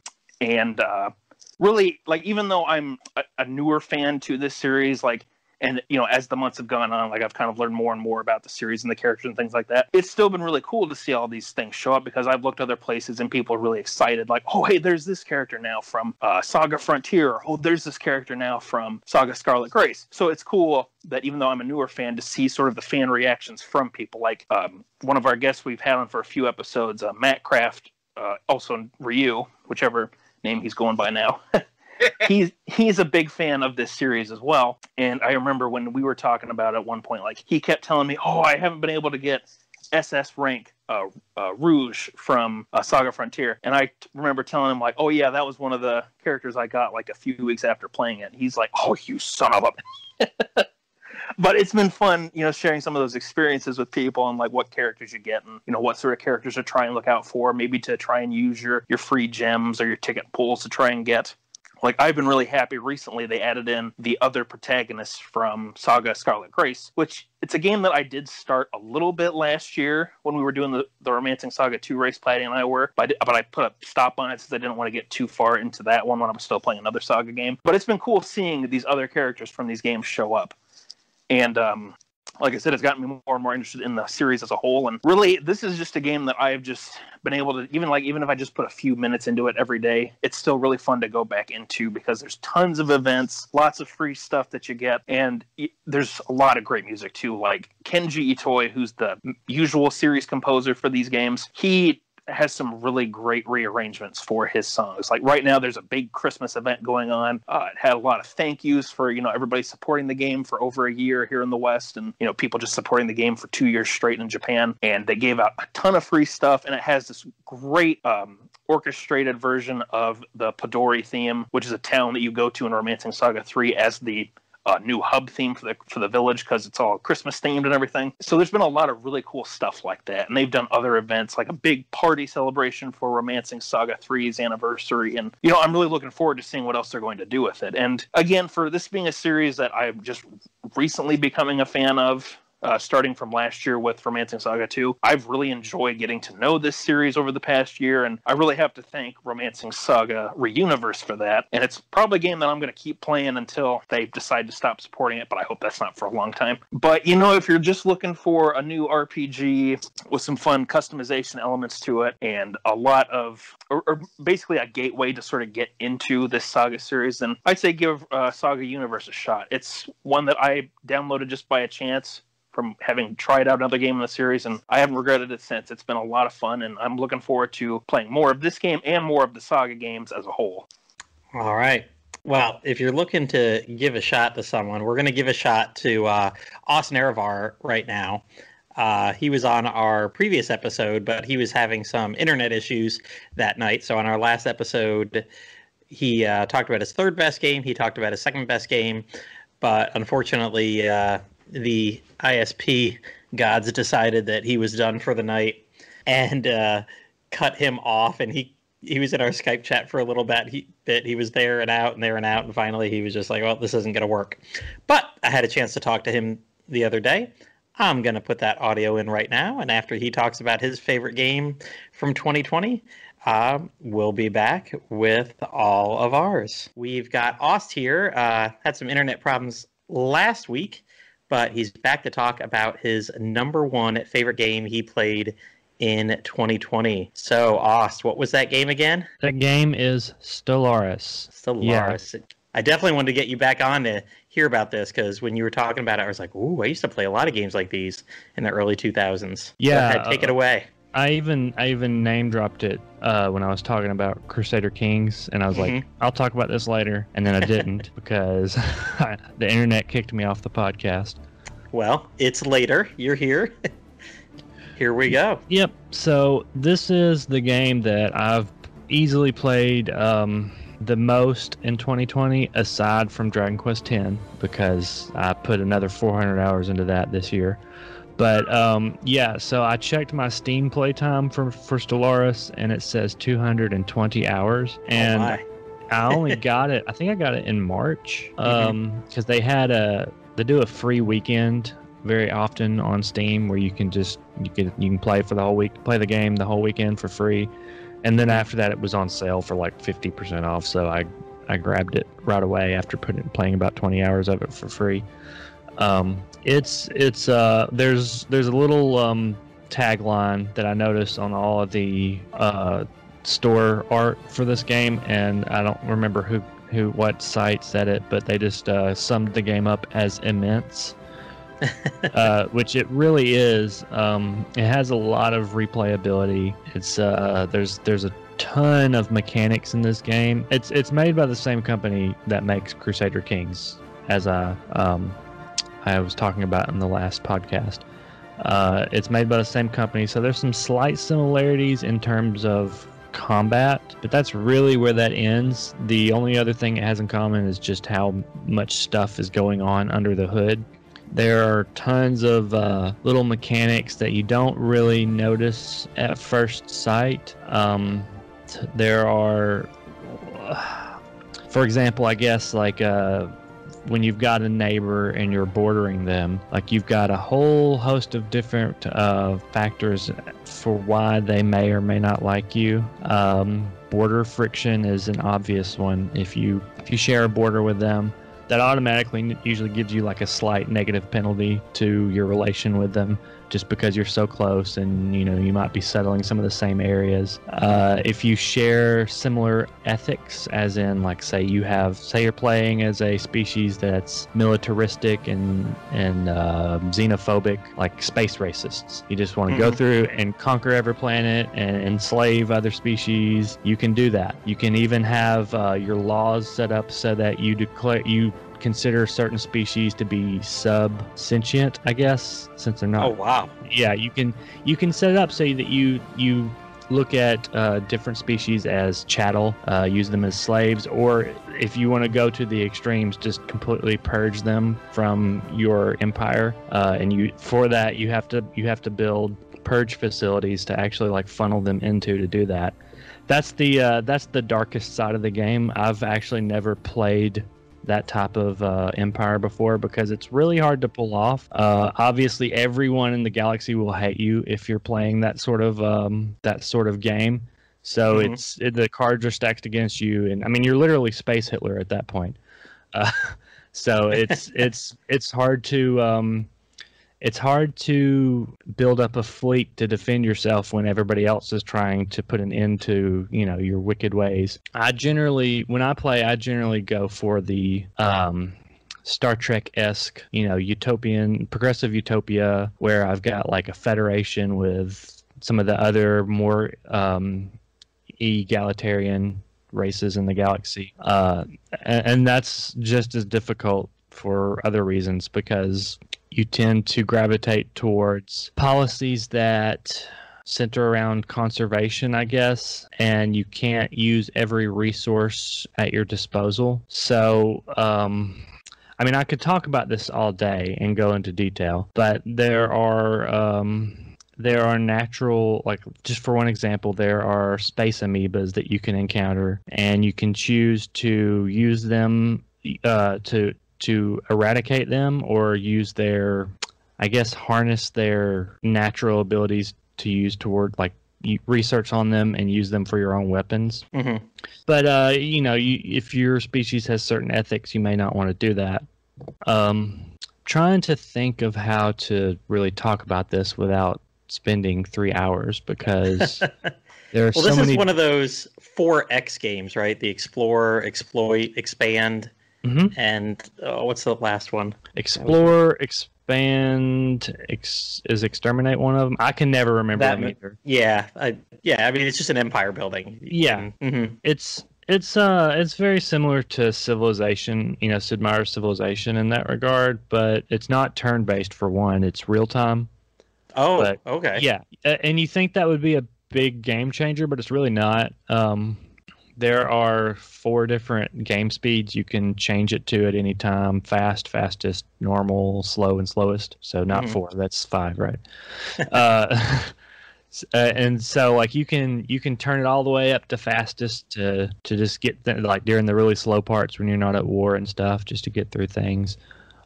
Sometimes when I'm working from home, I'll have a game going and just have it on the slowest speed, and if something pops up, I'll go deal with it, but usually not a lot is going on at that speed, and you can pause it at any time. So it's real time, but it's not what you're thinking of when you hear real time strategy. It's not like Age of Empires where you have to keep your eyes glued to the screen at all times.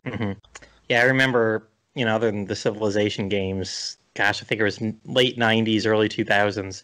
There was one of these I loved called Masters of Orion, and then Masters of Orion 2. I'm sure I sunk hundreds of hours into those. Yeah, I've never played those, but from what I understand, this is very much a spiritual successor to that, though it has more to it. They definitely took a lot of inspiration from Master of Orion.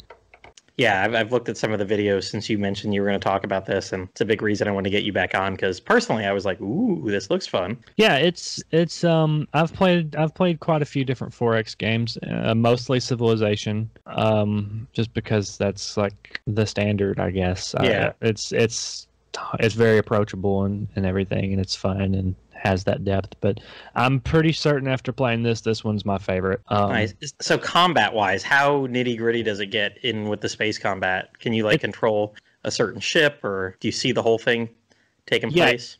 Yeah, you can see it take place. Combat is very simple. It's not you don't have very much control over it. It's really just a numbers game. You have what are called fleets, and you obviously let's say you construct one ship, you can add it to that fleet. I usually use the fleet manager view, which allows you to set up like several different fleets, and then you can specify how many ships you want in each fleet, and then just hit reinforce, and it will automatically fill that fleet up till its capacity. Okay. So you control each fleet, I guess, as if it were a unit, and you have like a fleet power, which is a number. So however many ships are in that fleet determines your fleet power, and essentially you just want a higher fleet power than what you're attacking. So it's when you move into a star system, it's kind of, I guess, like Risk in that sense. You just you make sure you have a higher number, you move in, and then you can zoom in and watch the pretty lights and ray guns and all of that going on, the enemy, the spaceship fire. But very often I'm usually like in the broad galactic view, and if I'm in a big battle or a big war, I'll just send in some fleets into a star system and not even zoom in, and then just go elsewhere on the map and let it do its thing. But that's pretty much it. Combat's not too complicated. It's not even the biggest part of the game. A lot of it has to do with diplomacy and stuff. But I mean, it's definitely a constant factor. Like, you're not going to get through a game without combat. But it's not the dead center focus. All right. Yeah, that's what I remember about Master of Orion too. It was always the negotiating and the expansion and the science tree that I would spend most of my time on, and even after a while, I'd get a certain planet or a certain star system going a certain way, and then just click the auto build button from then on, and it's like, listen, you're not one of my top 5 areas, so just build whatever. Become okay. become okay. Do well for yourself and contribute some money in taxes. Yeah. And once you get to a certain part in this game, about halfway or towards end game, you really have to do that too. Especially if you have a big empire, because you just can't manually manage all of it. Yeah. There's how big does it get? Like how big do the galaxies get? How many star systems and stuff like that? Oh, I'd have to look at the exact number, but you can choose at the beginning, if you want to do small, tiny, huge. Some of the very I haven't played on the very largest ones because I've read that it can take quite a while before you even find another empire at the beginning, just because there's so much. It's so big. You can. The customization for game rules is crazy. They can get pretty big, and they can be as small as you want them to be. Nice. I can probably look up real quick how big the huge star system is. I was trying to remember, somebody made a kind of Masters of Orion clone. I think I paid like $5 for on the iPad like 8 years ago. I'm like, wow, the interface even looked very similar. And both of those games, I don't think it got much more than above 100 star systems. Oh, it's definitely more than 100. I kind of figured at this point with... I'm thinking 96 computers and Gen 1 iPads. Yeah, it's definitely... Okay, here's a list. So, the tiny galaxy is 200 stars. Oh. Small is 400, medium is 600, large is 800, and huge is 1,000. Okay, so yeah, that's a whole order of magnitude. Yeah, bigger than my something I've read, and this may be more true. I'm sure it is more true on lower hardware machines. But when you get to end game for some of these very large galaxies, there's just so much for your computer to have to process. It's not even the graphics. It's just like the population for each planet's moving around, and they're calculating like employment and all of that stuff. It's so much for it to handle in the huge galaxies that some people only get to play half of the game before their computer stops being able to really keep up. Oh, I can see that. Yeah, you got 1,000 star systems. Do they have multiple planets and star systems? Some of them do have multiple planets. Some of them have no habitable planets. It depends on your species. Like you can have some species that inhabit Arctic worlds or desert worlds. So what's habitable to some species won't be habitable to others. There's a good variety of different types of planets all throughout different star systems. So that's pretty cool. All right. Well, this is a game that it's probably on GOG as well. Yep, it's on GOG, Steam. I think I even saw that it's available on the Microsoft Store for Game Pass. So if you sign up for Game Pass, you can play it for free. Oh, there you go. But when the podcast is supposed to go live, what day? Probably I'll have it up on the 31st. Okay, well, I saw on Steam and GOG that it's on sale for 75% off until January 5th. So okay, so yeah, if you catch this early enough, you'll definitely be able to catch that. Yep, it's definitely worth it in my opinion. After 220 hours, I'd say your opinion carries a lot of weight there. Yep, there's a lot to do, and there are tons of mods that you can play with. There's even Star Wars and Star Trek mods that are very well done if that's the sort of thing you're into. All right. Well, thank you, Aust, for coming back on and talking about it. Time to move on to Evan. Let's talk our number one favorite titles of the year that we played. So as I foreshadowed with a very subtle cough I did earlier when Yangus was talking about his Operation Rainfall games, I'll be talking about The Last Story. So basically you play as Zale. He's a part of a mercenary outfit, along with his friend Dagrin, Surin, Marania, Yurik, Lol, Callista. I did write those names down, but I remembered almost all of them off the top of my head. Zale ends up with a mark on his hand while on a mission with the rest of them that gives him a mysterious power that acts as a game mechanic later on. It's gathering. Basically what it does is it draws enemies that are attacking your whole party directly to you, and you fight them while the rest of your party gets a chance to cast spells, because it has like a little bit of meter, you have to wait 5 seconds or so, and you don't control them. So the game has a weird sort of combat. I'll get to it later, but basically the story is Zale's kind of like, he wants more out of life than just being a mercenary, and they end up on Lazarus Island, where he ends up meeting a girl named Lisa. They hang out, they have a great time, falls in love, and then Dagran's like, all right, we got a mission, or whatever, we got a job. We're gonna be a guard for the Count of Lazarus Island, Count Arganin. We are going to be the guards for this wedding for his niece, and his niece is Lisa. She's getting married. Her actual name is Callista. And at that point, he starts getting wrapped up in the politics of Lazarus Island. They're at war with the Garak, these giant, fantasy monster guys who are also kind of human in that they're smart, they're intelligent, they have a leader. I really appreciated the cast. It probably has like one of the best RPG casts I've ever seen, because there was just like, when you get into combat, they just chit-chat back and forth. They talk about, oh, do this thing, do that thing. Oh, these guys, they're really on our tail. Oh, we can't shake them. They chit-chat back and forth. They quip. They're all pretty memorable. They all have like one defining characteristic, but they all have like their own, like they all like kind of go beyond just that. Like Sarin, she's not just the fun drunk, or Miranya isn't just the quiet, mousy girl who's the mage for your group or whatever. She also is a voracious eater, fun stuff like that. And I found the story very engaging. It was probably, like I said, it's a great story. Like, it's a little over dramatic, but that's kind of like the fun of an RPG. Personally, to me, I always enjoy the way over dramatic. Oh, this crazy plot thing happens. Oh, this twist happens. This happens. Oh, the princess, or in this case, the niece of the count, she's marrying someone else, but she loves you. And what I thought was really cool was Callista. She's actually like a party member. She doesn't just like stand on the sidelines while you do all the fighting for her. She there's a scene where she just rips her dress and gets into combat mode with you.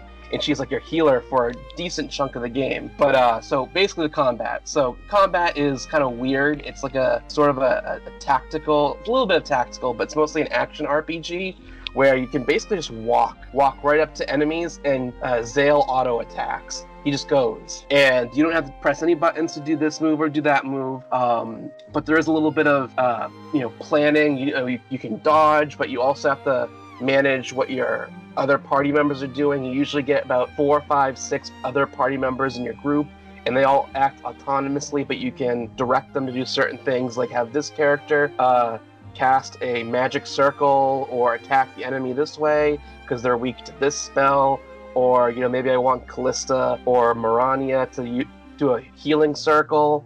The way magic works is, so for example, healing circle, it's a giant circle that you just step right in and it heals your characters, and there's no like items you use to get a quick heal. You just walk right into the circle, and you can eventually diffuse these circles so they spread out across the whole field. So say, for example, you need to heal your whole party really quick, you can diffuse the circle, the magic circle, the healing circle, whatever, and your whole party will get some health. Maybe the enemy is standing in one of these circles and it's a fire circle or whatever.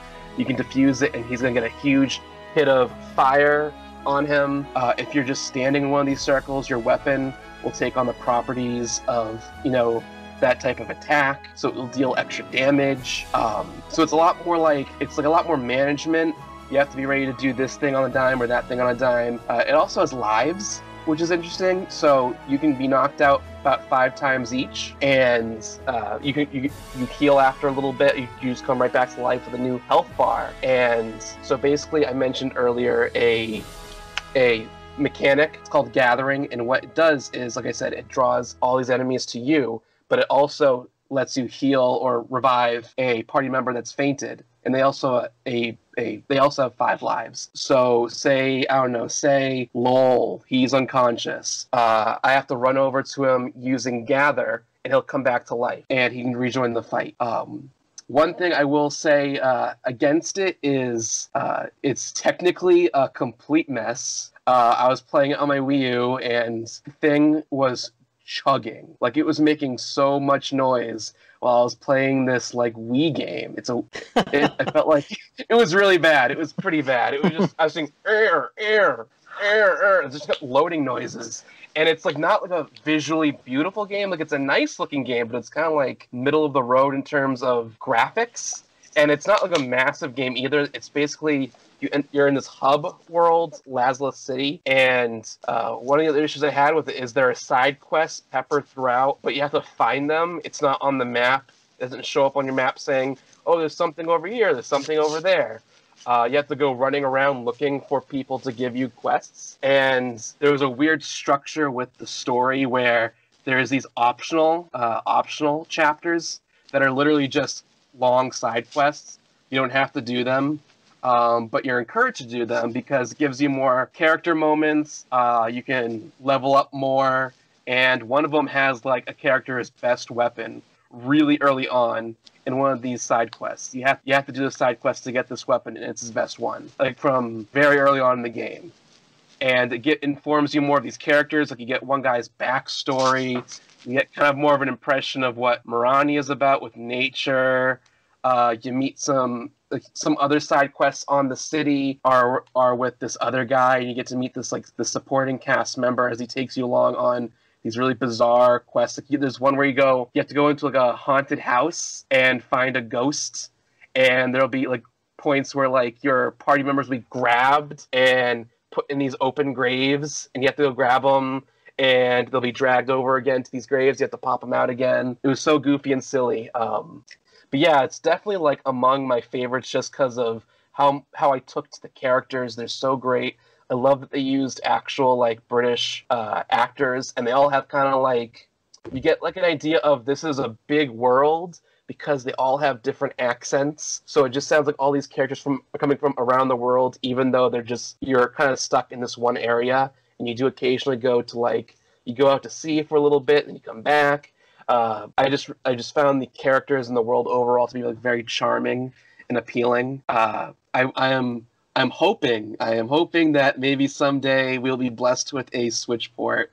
Not necessarily because I think, I love this game, I hope it gets a Switch port, but because it would be serviced well by getting released again, because it would give them a chance to make some tweaks. Like I said, the whole side quest thing was kind of annoying. I didn't do any like optional story side quests, because they're kind of a pain to find, but they're kind of important because they give you like material for weapons. The graphics weren't anything to write home about, and it was incredibly annoying how loudly my Wii U was chugging along. And the game doesn't really require motion controls. It's not really a motion control game. There is like one part where you can fire a crossbow, but I don't remember it having motion controls to it. So it was kind of weird because the developer Mistwalker is kind of more known for their Xbox 360 exclusive games.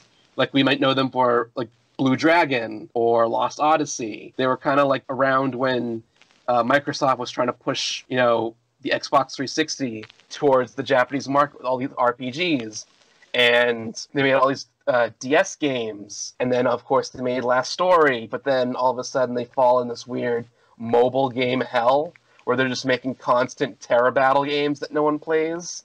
And it's just kind of sad and embarrassing, because this is a great studio with lots of talent behind it. And what I found interesting, I didn't even know this until recently, but they're not like a development studio the same way, BioWare is, where they make a game and someone publishes it. They're more of an ideas house. They come up with the characters, story, world.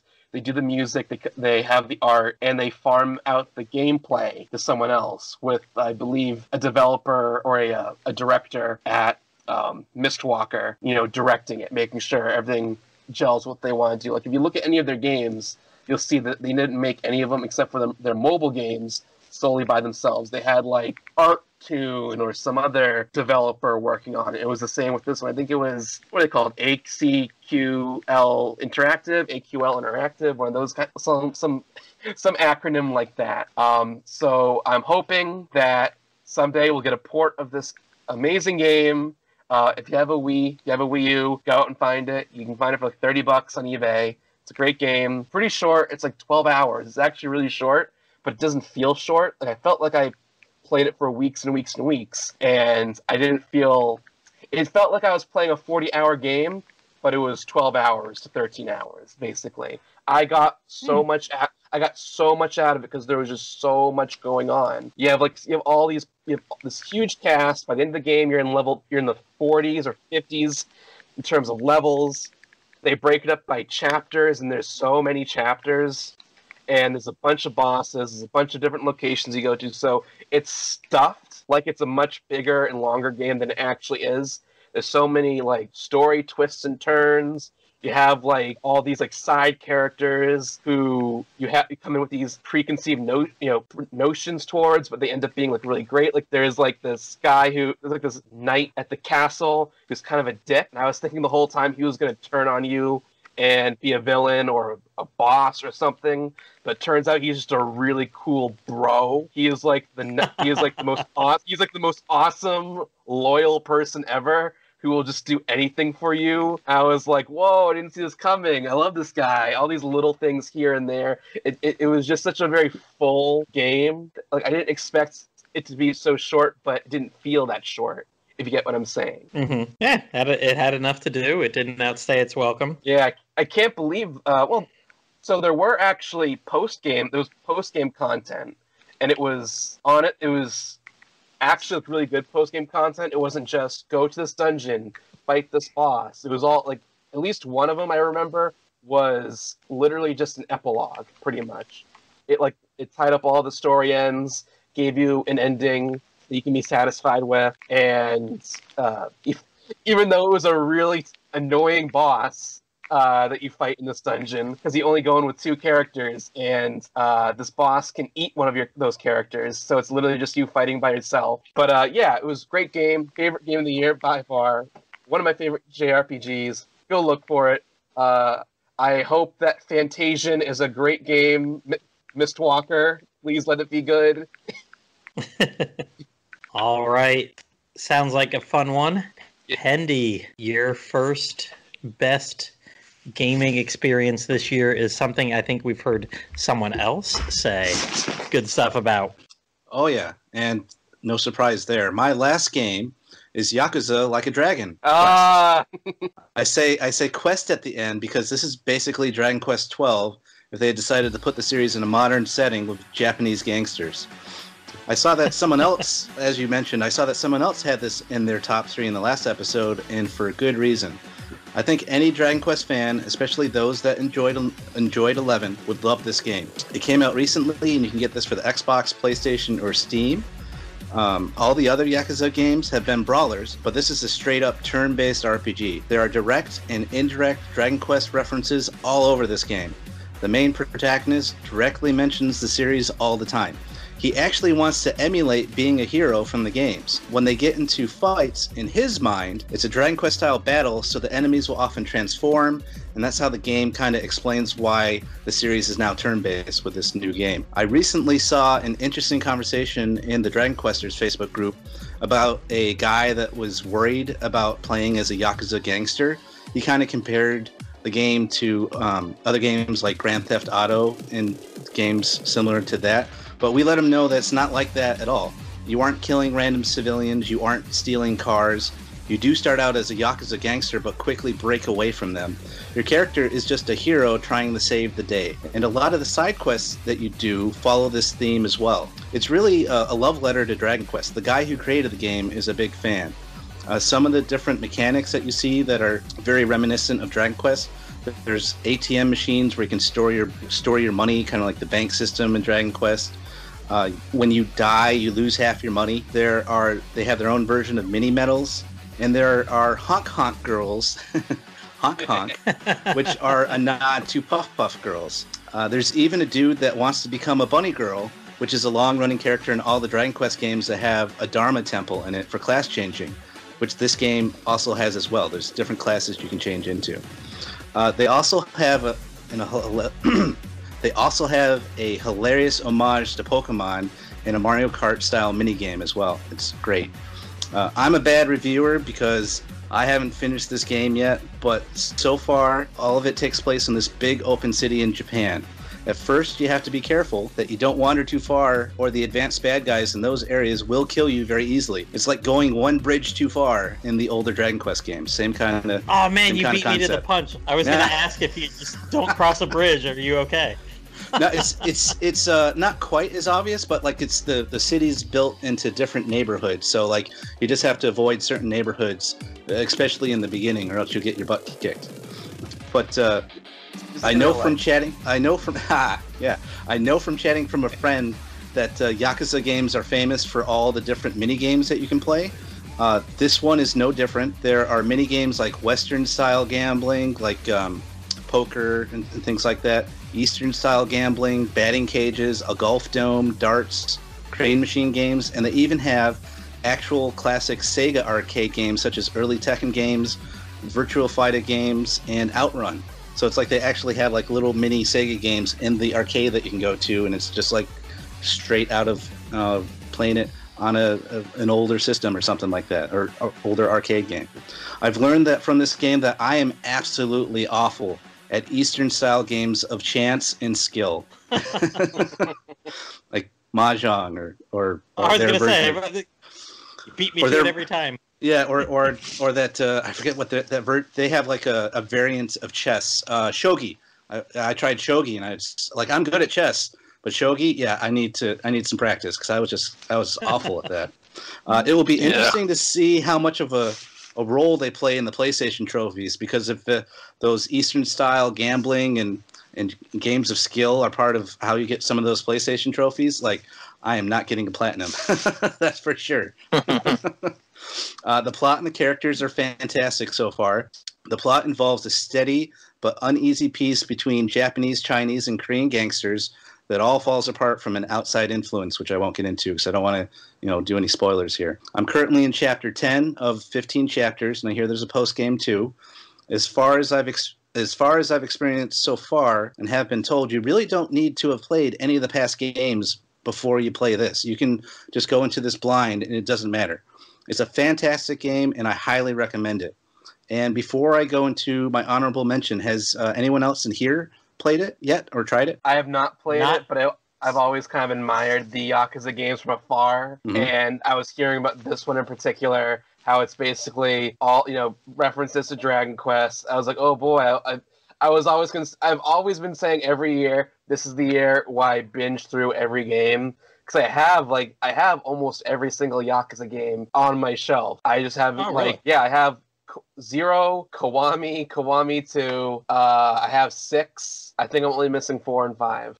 Do you have a Xbox or at all? I do actually have an Xbox, but it's actually it's always been a PlayStation series. It's only just recently made the move to Xbox. From Xbox, what I hear, most all of them are on Game Pass now. Yeah, Xbox didn't really have any big games to launch with, so they made Yakuza Like a Dragon their big launch game, which is so crazy considering I remember back when around between 4 and 5, everyone thought it was never going to come to the West again because they had done this big lavish production doing the first Yakuza game. They got all these famous Hollywood actors. They had Mark Hamill in there. They had one guy from what's his name? From Kill Bill, who was one of the assassins in Kill Bill. Michael Madsen. I think Michael Madsen was in there. Oh, gotcha. They had all these big Hollywood actors, and it kind of fell flat. And then the second one, I don't believe ever got a dub. It was just a straightforward release. The third game came, fourth game came, and then the fifth game never came. And then at some point, randomly, they're like, oh, we're going to put out the fifth game on PlayStation 3 digital only. And then I think it was Yakuza 0 that made that game take off because they had really ridiculous side quests. I've never played it. I've only played a little bit of Yakuza 1 Kiwami, but I know all about the exhibitionist dominatrix. The dominatrix side quests. Yeah, they have that in this one too. Oh, of course they do. I know all about that specific side quest, and I think how ridiculous the side quests were made the game memeable. People go, "Oh, look at this ridiculous side quest," and then people saw the game, and I think it got a lot of groundswell over time after Zero came out, and then they started pumping out all these Yakuza remakes all of a sudden, and then I think they said after the Kiwami 1, 2, 3, and 4, and 5 all got re-releases on PlayStation 4 specifically for the Western audience to reintroduce them to the series. And now we're in a place where Microsoft is desperately trying to get them all onto their console and making the new game its big launch exclusive. You'll notice that you can't play it yet, I don't believe, at least, on PlayStation 5. Only PlayStation 4. Oh, you can on... Well, say again? I believe that's correct. The PS5 version is not out. Oh, okay, because I know it is coming out, but it's not yet. Okay, I forgot. That's right. Correct. It's on literally everything but 5 right now as like a next-gen console exclusive for Microsoft. It's really weird. But yeah, they do have some wacky side quests, and there's I guess one of the Final Fantasy influences, I guess, would be there's this function that you have where you can summon these characters to do a special attack for you, or they can give you more magic points or heal you, recover you, or whatever. And some of the characters that you get that become summons are just absolutely ridiculous, like the exhibitionist dominatrix team that you were talking about. He's one of them. Or you run into this really weird scenario where all these like Yakuza gangsters like have this hobby where they go to this place and they wear diapers and they pretend to be babies, and they have this like woman take care of them the whole time. And that's one of the summons that you have, is this big Yakuza gangster in a diaper that's crying and doing stuff, a sumo wrestler, all sorts of weird stuff. But it's absolutely hilarious. It's a lot of fun. I was watching a review and I was looking at the enemy names, and I think those might be homages to the enemy names in Dragon Quest, because they're kind of they are big time. Yeah, like yep. hungry, homeless, or stuff like that. It's Capital Punisher. Yeah. Didn't the translators say too that like took inspiration from Dragon Quest monster names too? Like that's how they came up with like the pun names. And what was through RP Gamer, I was able to ask a question to the development team, and that was the question I asked. Like what other, other than the very obvious stuff, did you guys put humor in the game and do puns or whatever? And I think, as Pendy was saying, like the side quests have always been kind of off the wall in those games, but that they did try to do little homages to other Dragon Quest kind of stuff, and those monster names might definitely be part of that. And it may not have a Hollywood cast for the dub that they did for this game, but it does have a very solid voice acting cast that are a lot of people that you may recognize from other famous anime that are out there right now. That like Richard Epcar does a bunch of voices. There's people from Attack on Titan that I recognize. So it's Jeremy Lee and Kaiji Tang. There. Mm-hmm. So it's got a good dub, but you can do the I think you can do the original Japanese as well. So you don't have to do that if you don't want to. It's good to have both. It's always good to have both. All right. Well, we'll move on. Still got more? Go ahead. Just my last little bit. My honorable mention for me for 2020 would be Dragon Quest XI's 2D mode specifically, whether you play it on Switch or PlayStation or whatever floats your boat. But super fun to play. I love how it's old school graphics, kind of like Super Nintendo style, random enemies instead of enemies on the field. And then the toggles side missions that you get to do, which you can do in 2D or 3D mode, are terrific, where you get to go through all the different mainline Dragon Quest games, and it all has side quests and missions related to those games. It's a lot of fun. That's why that's my honorable mention, because I finally did my second playthrough where I went to the 2D mode this past year. But that's all I have for 2020. All right, excellent. Now, Yakuza Like a Dragon, Yangus and I, we've both got this game in the past 2 weeks. He was messaging me one day that he was going to get it, or he was looking at it at Best Buy, and the Steelbook was there. And I was like, Steelbook, Schmeelbook, whatever. And because I just ordered for like $35. Here it is, it's been out barely a month. It's already $35 on Amazon. So I ordered that copy, and what comes later in the day is actually the Steelbook version. I was like, oh, cool, because I'd heard on another podcast that you can get some different costumes from the Steelbook version, like actually dress Ichiban, or what's his name? Ichiban. Yeah, you can dress him up like an actual hero. He can have a suit of armor thing. I was like, oh, that'd be cool. But I didn't order for that version. But I got the Steelbook and the day one version, so whatever. I guess I'll have that when I go to play it. And then Yangus, you got it for Christmas, right? Yeah, like I had just mentioned it in passing at one point at a family get-together when some of my cousins were there, like, oh yeah, this is a game that I kind of know about that's coming out. And, you know, they aren't really RPG players, but they at least know some of the stuff that I like. And I guess word got through the grapevine then, and then lo and behold, Christmas morning at my mom's place, it's like, hey, here's Yakuza Like a Dragon for you. It's like, awesome. Okay, thank you. Nice. It was the Steelbook one too, so it's like, hey, there we go. There we go. Yep. I joked with him that we're going to try to do our RPG race this year. RPG race this year is going to be Bravely Default 2. That's a game we both will finish that, I'm sure. But I joked. I said we should do Yakuza Like a Dragon too. That may be too much pressure because that's a big game, 60, 70 hours from what I hear. It is, especially if you do all those side quests, for sure. You know, we totally could have started that like late this year as our 2020 race, but I'm having TV trouble, so like with my Switch, I'm pretty much having to stick to like handheld mode only. So I just haven't had the time to go up and get a TV, or get a new TV. But so with my PS4, it's unfortunately just kind of sitting there not being used. So, but I am looking forward to trying out Like a Dragon, both from like what we heard from Brewery and in the last episode, and then what Pendy was telling us about tonight too. So, I mean, it's not a series that I've ever played a game from, but admittedly, like them having like references to Dragon Quest does sound pretty fun, and like it's been a series like kind of like like I've looked at it, but it's been one that I've wanted to try. I just haven't in like the past 2 years because I've been so much into my Switch. But I'm hoping that Yakuza Like a Dragon will be a good entry point into the series and kind of getting used to some of the stuff that it has, other than, the combat being different. But, hopefully it'll get me interested in playing more of the games. That's what I'm hoping for. Yeah, it was pretty wild me going into the den and like, oh yeah, everyone's saying they have Yakuza Like a Dragon. I'm like, literally no one's ever talked about these games, and then all of a sudden half the den's got them. Yeah, this game definitely seems to be a whole game like, that's a Dragon Quest homage. Yeah, I wonder why. Dragon Quest, that's probably why. That's definitely why it got me interested. It couldn't be Dragon Quest. That's crazy. What are you talking about? All right. Well, talk about a quest that is dragging on. Dragon. Nice segue. Nice segue, because this series does drag on, but I am learning that it's actually quite worth it. I was not gonna get too much as Pendy did, talking about his two different games for his number two, but my number one game of the year, it's something I've actually been playing a little bit even tonight.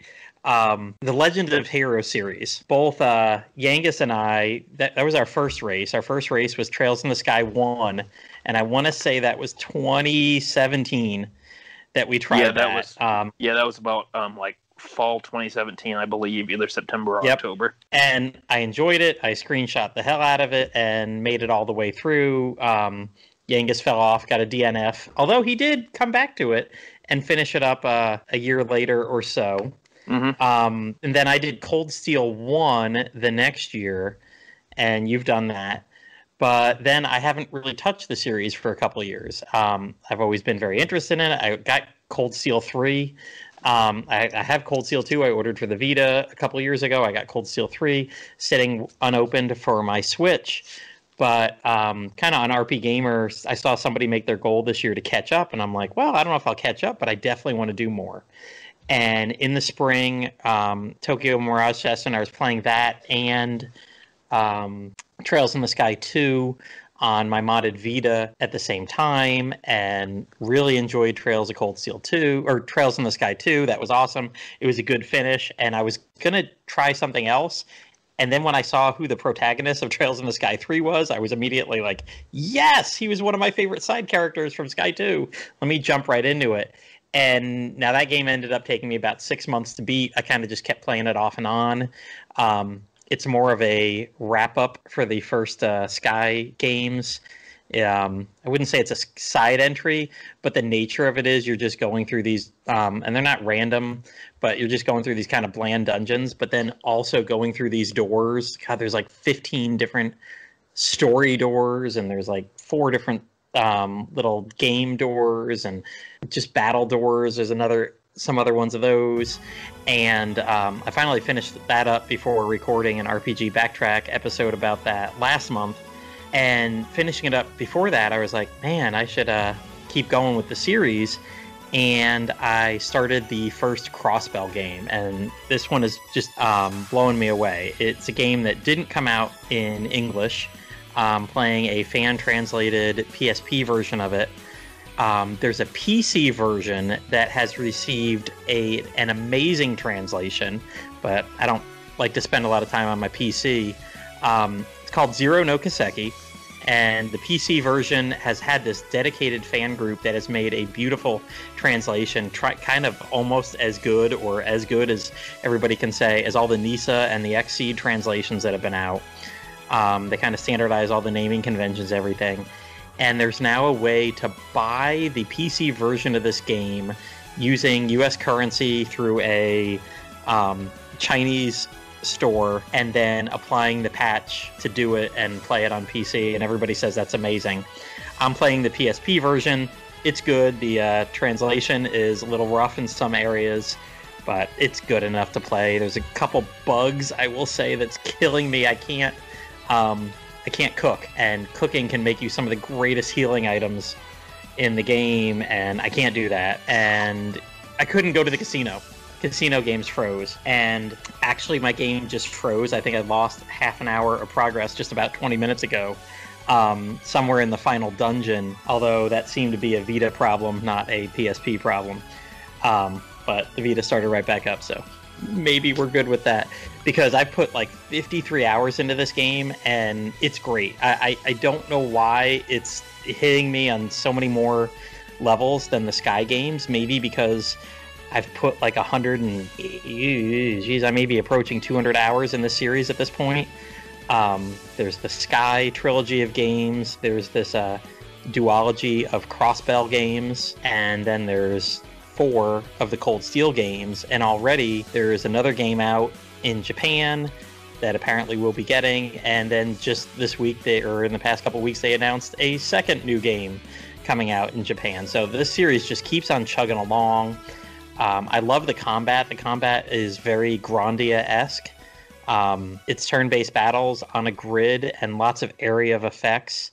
You see who's going in what order, so you know exactly who's going to be attacking when, and if you do this attack, well, then it's going to bump you this far down in the turn order. Kind of like Final Fantasy X that had the little pictures there. I just love the combat. This is one series that has really gotten me into using magic, because I think it's really overpowered in the game. I've got like my magic users here casting area of effect spells that are hitting for like 1,800 damage, and then like my best physical guys go up and hit for like 400 or 500 here at endgame. And I noticed that in the Sky series that it was getting really good. If I played with stuff in the settings and used good equipment and everything, I could just get the magic to churn out. And then all the little equipment that you can equip in here, the magic items, the orbaments they call them, you can set them up to have someone do more fire spells or more water spells or air spells. And if you play around with them, they can get different benefits. And there's different little gems that you can put in. Like for both my magic users, I have one that takes their time to cast a spell down by half, and another one does it by a quarter. But both of them have ones on them or equipment on them that lets them regenerate magic points as you're walking around. So these two are just like casting spells left and right. And I've got other gems. Yeah. And like, if I remember right, like in Dragon Quest games, I think you're more of a physical attacker, aren't you? I am. In all my games are. I'm always like, well, there's healing, and gosh, if there's some guy who I can't really hit very hard, I have to use magic, I will. But these games, I've turned me completely around. I didn't do it in the first one so much, but yeah, in Sky 2 and Sky 3, I totally turned that around. Like, I'd go out of my way to do side quests to get equipment that'll boost up my arts. Magic is called arts in this game, and I just love it. It's awesome. And the stories, like, you hear about, if you play all the games in order, you get more out of it, but you can kind of jump in wherever you want. Holy crap. In this Zero no Kiseki game, which in the big long list of games, it's the 4th one overall, I've had at least 3 or 4 moments where I've got like a chill down my back. I'm like, holy shit, that name, gosh, I remember that. And like, it's like hit emotionally, because there's some definite themes in here that are like horrible. There's like little kids that were sold into slavery, like a whole sex slavery thing, and that reoccurs through the series. Like, I don't know what the end result of that is, because you've got these horrible people with demons and whatever doing all these things. And it's almost like a side part of it that, like, it just mentions that. And like, they were even talking about this one politician in here, and they're like, you're in his room and you look up and like this name pops up in a book, and they're like, what does that name mean? And I'm like, holy crap, that was like that's something that brought tears to my eyes almost in the last game. But if you hadn't played that last game, it would just be like, he did bad things, whatever. But like, just playing the game before, you know the bad things, you know how bad this is. And yeah, I mean, there's a lot of the JRPG tropes of, oh, you got to save the world, whatever. But mainly this is more local, which is something I've always like kind of joked about. Like, gosh, why can't there just be a JRPG where you save the city? Why does it always have to be, damn it, God's coming down to destroy the entire world, you have to destroy God or something like that? Damn it, God's coming. Attack and dethrone God. Yeah, like, can't you just, there's a bad guy who's doing a couple bad things and you stop him, that's the end. And at least at the beginning of this Zero no Kiseki, you're just a police officer in the city, and you're just solving a lot of stuff. And the mafia's got some issues going on, and there's corrupt politicians, and it's just very like a local game. And it's weird because I've seen good and bad about this. The game is literally in a city. Yeah, there's like 12 different districts that you're going through, and every now and then you're going out the East Gate and the West Gate and the South Gate and the North Gate and going to one other tiny little town to do stuff. But like, the main game is mainly taking place in just one city. And I know something bad is going to happen to the city in the second game because of what's happened in Cold Steel, so I can't wait to get to that part when I get to the next game. But just the storytelling is really amazing that they've set this up for, my God, 9 games now, going on 11, and it's just little parts of different things affect other games. The main story of this game is not the main story of what Sky was. But it's picking up on some of the side stuff, and it's becoming bigger in this game. And it's interesting. I can't wait to do the next one and then it's time to go through Cold Steel 2, 3, and 4 and see how this relates to all that. So I'm much more of a person that plays games for the gameplay than the story. But this game is hitting, and I think this is probably one of the first one that's really hitting me on both of those. Like, I've literally got chills when I play some parts and realize what the hell story-wise it's connecting to other games. Like, holy shit, I can't believe that just went there, or that connected. So, great fun. One of these days I need to try out this. I was just going to say, one of these days I really need to try out this series, because you and I are both admins at the turn-based RPG group, and everyone goes wild over these games, and they do look interesting. I just haven't had a chance to try them out yet. And the big thing is they are super text heavy. Yangus, you remember when was it Cold Steel 3? When it was coming out, was it Nisa or Xseed, whoever was doing the translation, they were trying to say how much text was in the game. Yeah, Nisa was advertising that, yeah. It was it's like 1 million words, something like 3 times as long as War and Peace or something like that. Yeah, it was, oh god, I don't remember the exact number, but it was pretty crazy high. Mm-hmm. Like, I want to say it was over 1 million, and they were really pushing that.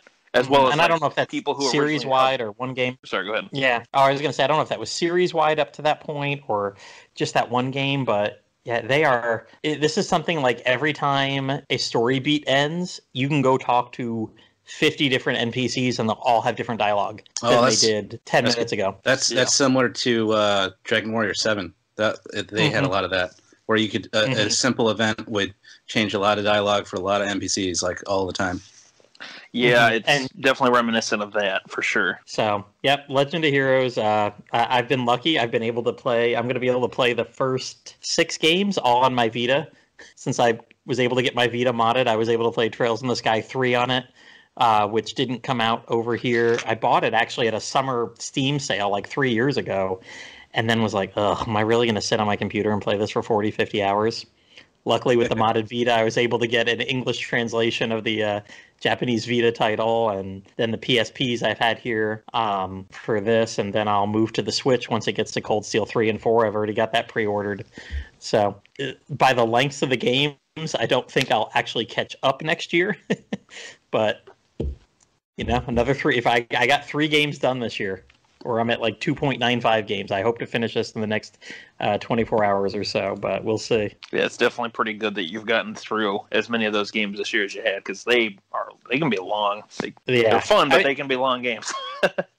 Yeah, like I said, I've been thinking about 52 hours into this, and I probably got 3 or 4 hours more, so it's going to be close to 60. Yeah, like what was it when you played Cold Steel 1? How long did it take you to beat that? Do you remember? Not as long as you. I mean, okay. I probably did it. I might have done it in 50 or 60 hours. That's what I was gonna say. Like, depending on like what all you do too, you can get a lot of time out of these games, but.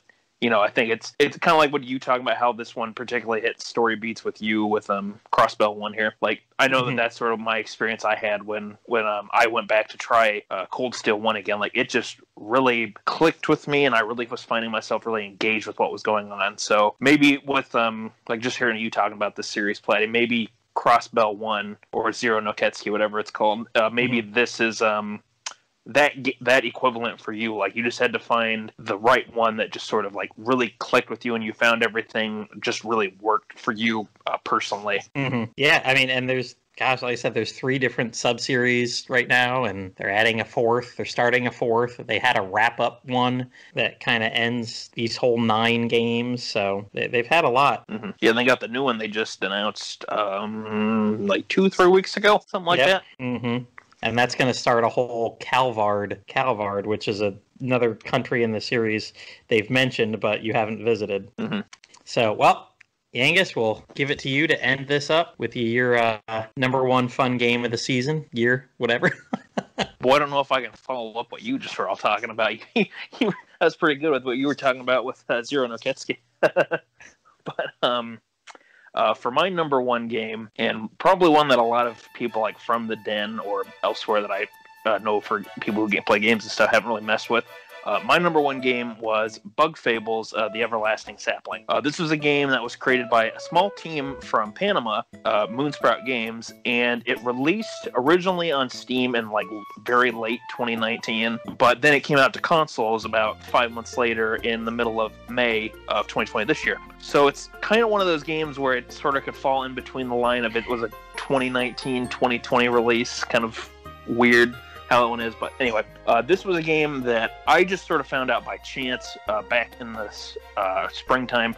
I had been quarantined at home because work or my job had closed down for 2 months because of the COVID stuff really ramping up here in Iowa at that time. And I was stuck at home playing a lot of games, so I was trying to look for something new to play for RPG-wise. And one of them that I came across was, I kept seeing this game mentioned coming to the Switch called Bug Fables. And I looked into it, and I could see that it was inspired by the Paper Mario games, specifically the first 2, the original on the Nintendo 64 and its sequel, Paper Mario The Thousand Year Door, on the GameCube. And so I looked at it, seemed kind of interesting, and it just seemed like it was going to kind of scratch that itch that people have been hoping to, get at, since we haven't had a Paper Mario game in the style of the first 2 in a very long time.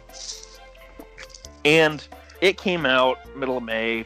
I ended up buying it at full price. I'm like, I've seen enough. It looks interesting, and I've heard a lot of good word of mouth from the Steam version and people who got an early test of the PS4 release and the Switch release that was coming. And I did not expect this game to not only be one of my favorite games of 2020, but to be one that I was going to sink like almost triple the time it actually takes to beat the game into it.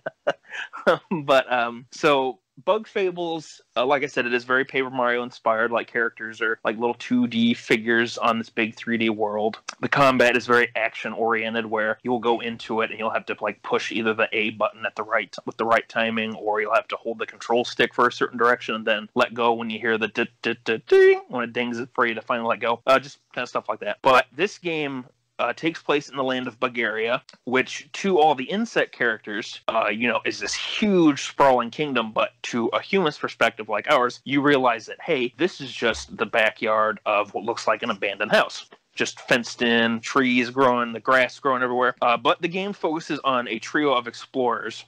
There is V, the honeybee, Kabu, the beetle. I believe he's based on the Hercules beetle, if I remember correctly. And there is Leaf, I believe he is a peacock moth, if I remember the species correctly. The first two, V and Kabu, are new to the Explorers Guild that's in the land of Bulgaria. And the kingdom has this decree and sort of this guidelines of sorts for this guild that's in the kingdom to go out and explore, find any sort of artifacts and clues you can find to this ancient treasure known as the Everlasting Sapling. Because as you learn from the backstory of the game when you started up, the Ant Kingdom has been trying to find this Everlasting Sapling ever since the first queen, Queen Elizant, was trying to locate the sapling in order to help her kingdom prosper. She wasn't able to complete it, so her daughter, Queen Elizant II, took over and is continuing the search. So Kabu and V both came to the Explorers Guild to try and get their foot in the door, try and make a name for themselves, and essentially go and find the sapling and help the kingdom out. V was just there for trying to get rewards and more recognition, and Kabu's just there to show his skills. The two of them team up to try and prove themselves, and their task is to go into this big dungeon to the west of the kingdom called Snakemouth Den. In there, they end up finding Leaf, who's trapped in a spider's web on the lower floors of this cave. The three of them find that they are able to work together pretty well. They end up recovering the artifact that's inside Snakemouth Den from the spider that's guarding it, and from there they become officially recognized members of the guild, and they're pretty much tasked to go and explore the rest of Bulgaria with different hints and different objectives to go to the different corners of the kingdom. What I really enjoyed about this game was definitely the writing. I absolutely loved the writing in this game and how there was a lot of world building. Like I said, this is a game that takes place, from a bug's perspective. To us, this is just a regular, looks like an abandoned backyard. There's a small tree growing in there. There's a sandbox. There's a little puddle of water, probably from a hose being left on, stuff like that. To us, it'd be nothing. But from the perspective the game takes place at, since you're playing as insects, you see that they've converted a lot of our items, like boxes and tin cans and all sorts of stuff like that, into their little houses, into their buildings, into converting stuff like toothpicks into weapons and spears, things like that. And as you go through the game, you will get these special lore books that'll actually give you more details about the different kingdoms. The one thing I was one of the things that I could not figure out about the game, since these are insects, was how exactly do these different kingdoms work? Because there's the ant kingdom, there's the bee kingdom, there's the termite kingdom that you go to towards the end of the game. How exactly does this work? Are these trying to be insects, sort of replicating human lives, or what's the deal here? The game actually does a very good job explaining all this. I won't go too much into details, but essentially one of the key items that you see going around the world that you use to save your progress and heal up and stuff, that plays into why the insects are the way that they are and why the world's kind of the way that it is. And you also get to learn about how the kingdom hierarchy works, and how the ant kingdom and the bee kingdom, for instance, they're ruled by a queen, and even though all the subjects are technically their children, they don't necessarily view them as that, or the workers bees and the worker ants don't necessarily view the queens as their mother. They they view them as their queen and will do whatever they're assigned to do, or in the case of the main characters, they'll go off and do exploring, because that's a big thing too for the characters. And one of the reasons I really like the game is how the characters are developed. So the main trio of characters, like I said, are V, Kabu, and Leaf. All of them have their own reasons for wanting to, explore, become these members of the guild, and go around Bulgaria. And I was really impressed with how this game handles the character development. So once you get your party going, you can use on the Switch version, you can use the minus button to use basically your party chat, and characters will respond to the area you're in, or to a character you're standing next to, or in battles too. They each have their own different takes on enemies that you can come across. And what's nice is that with the enemies case, you can look into the enemy bestiary book and see everybody's comments without having to go through every single one in battle.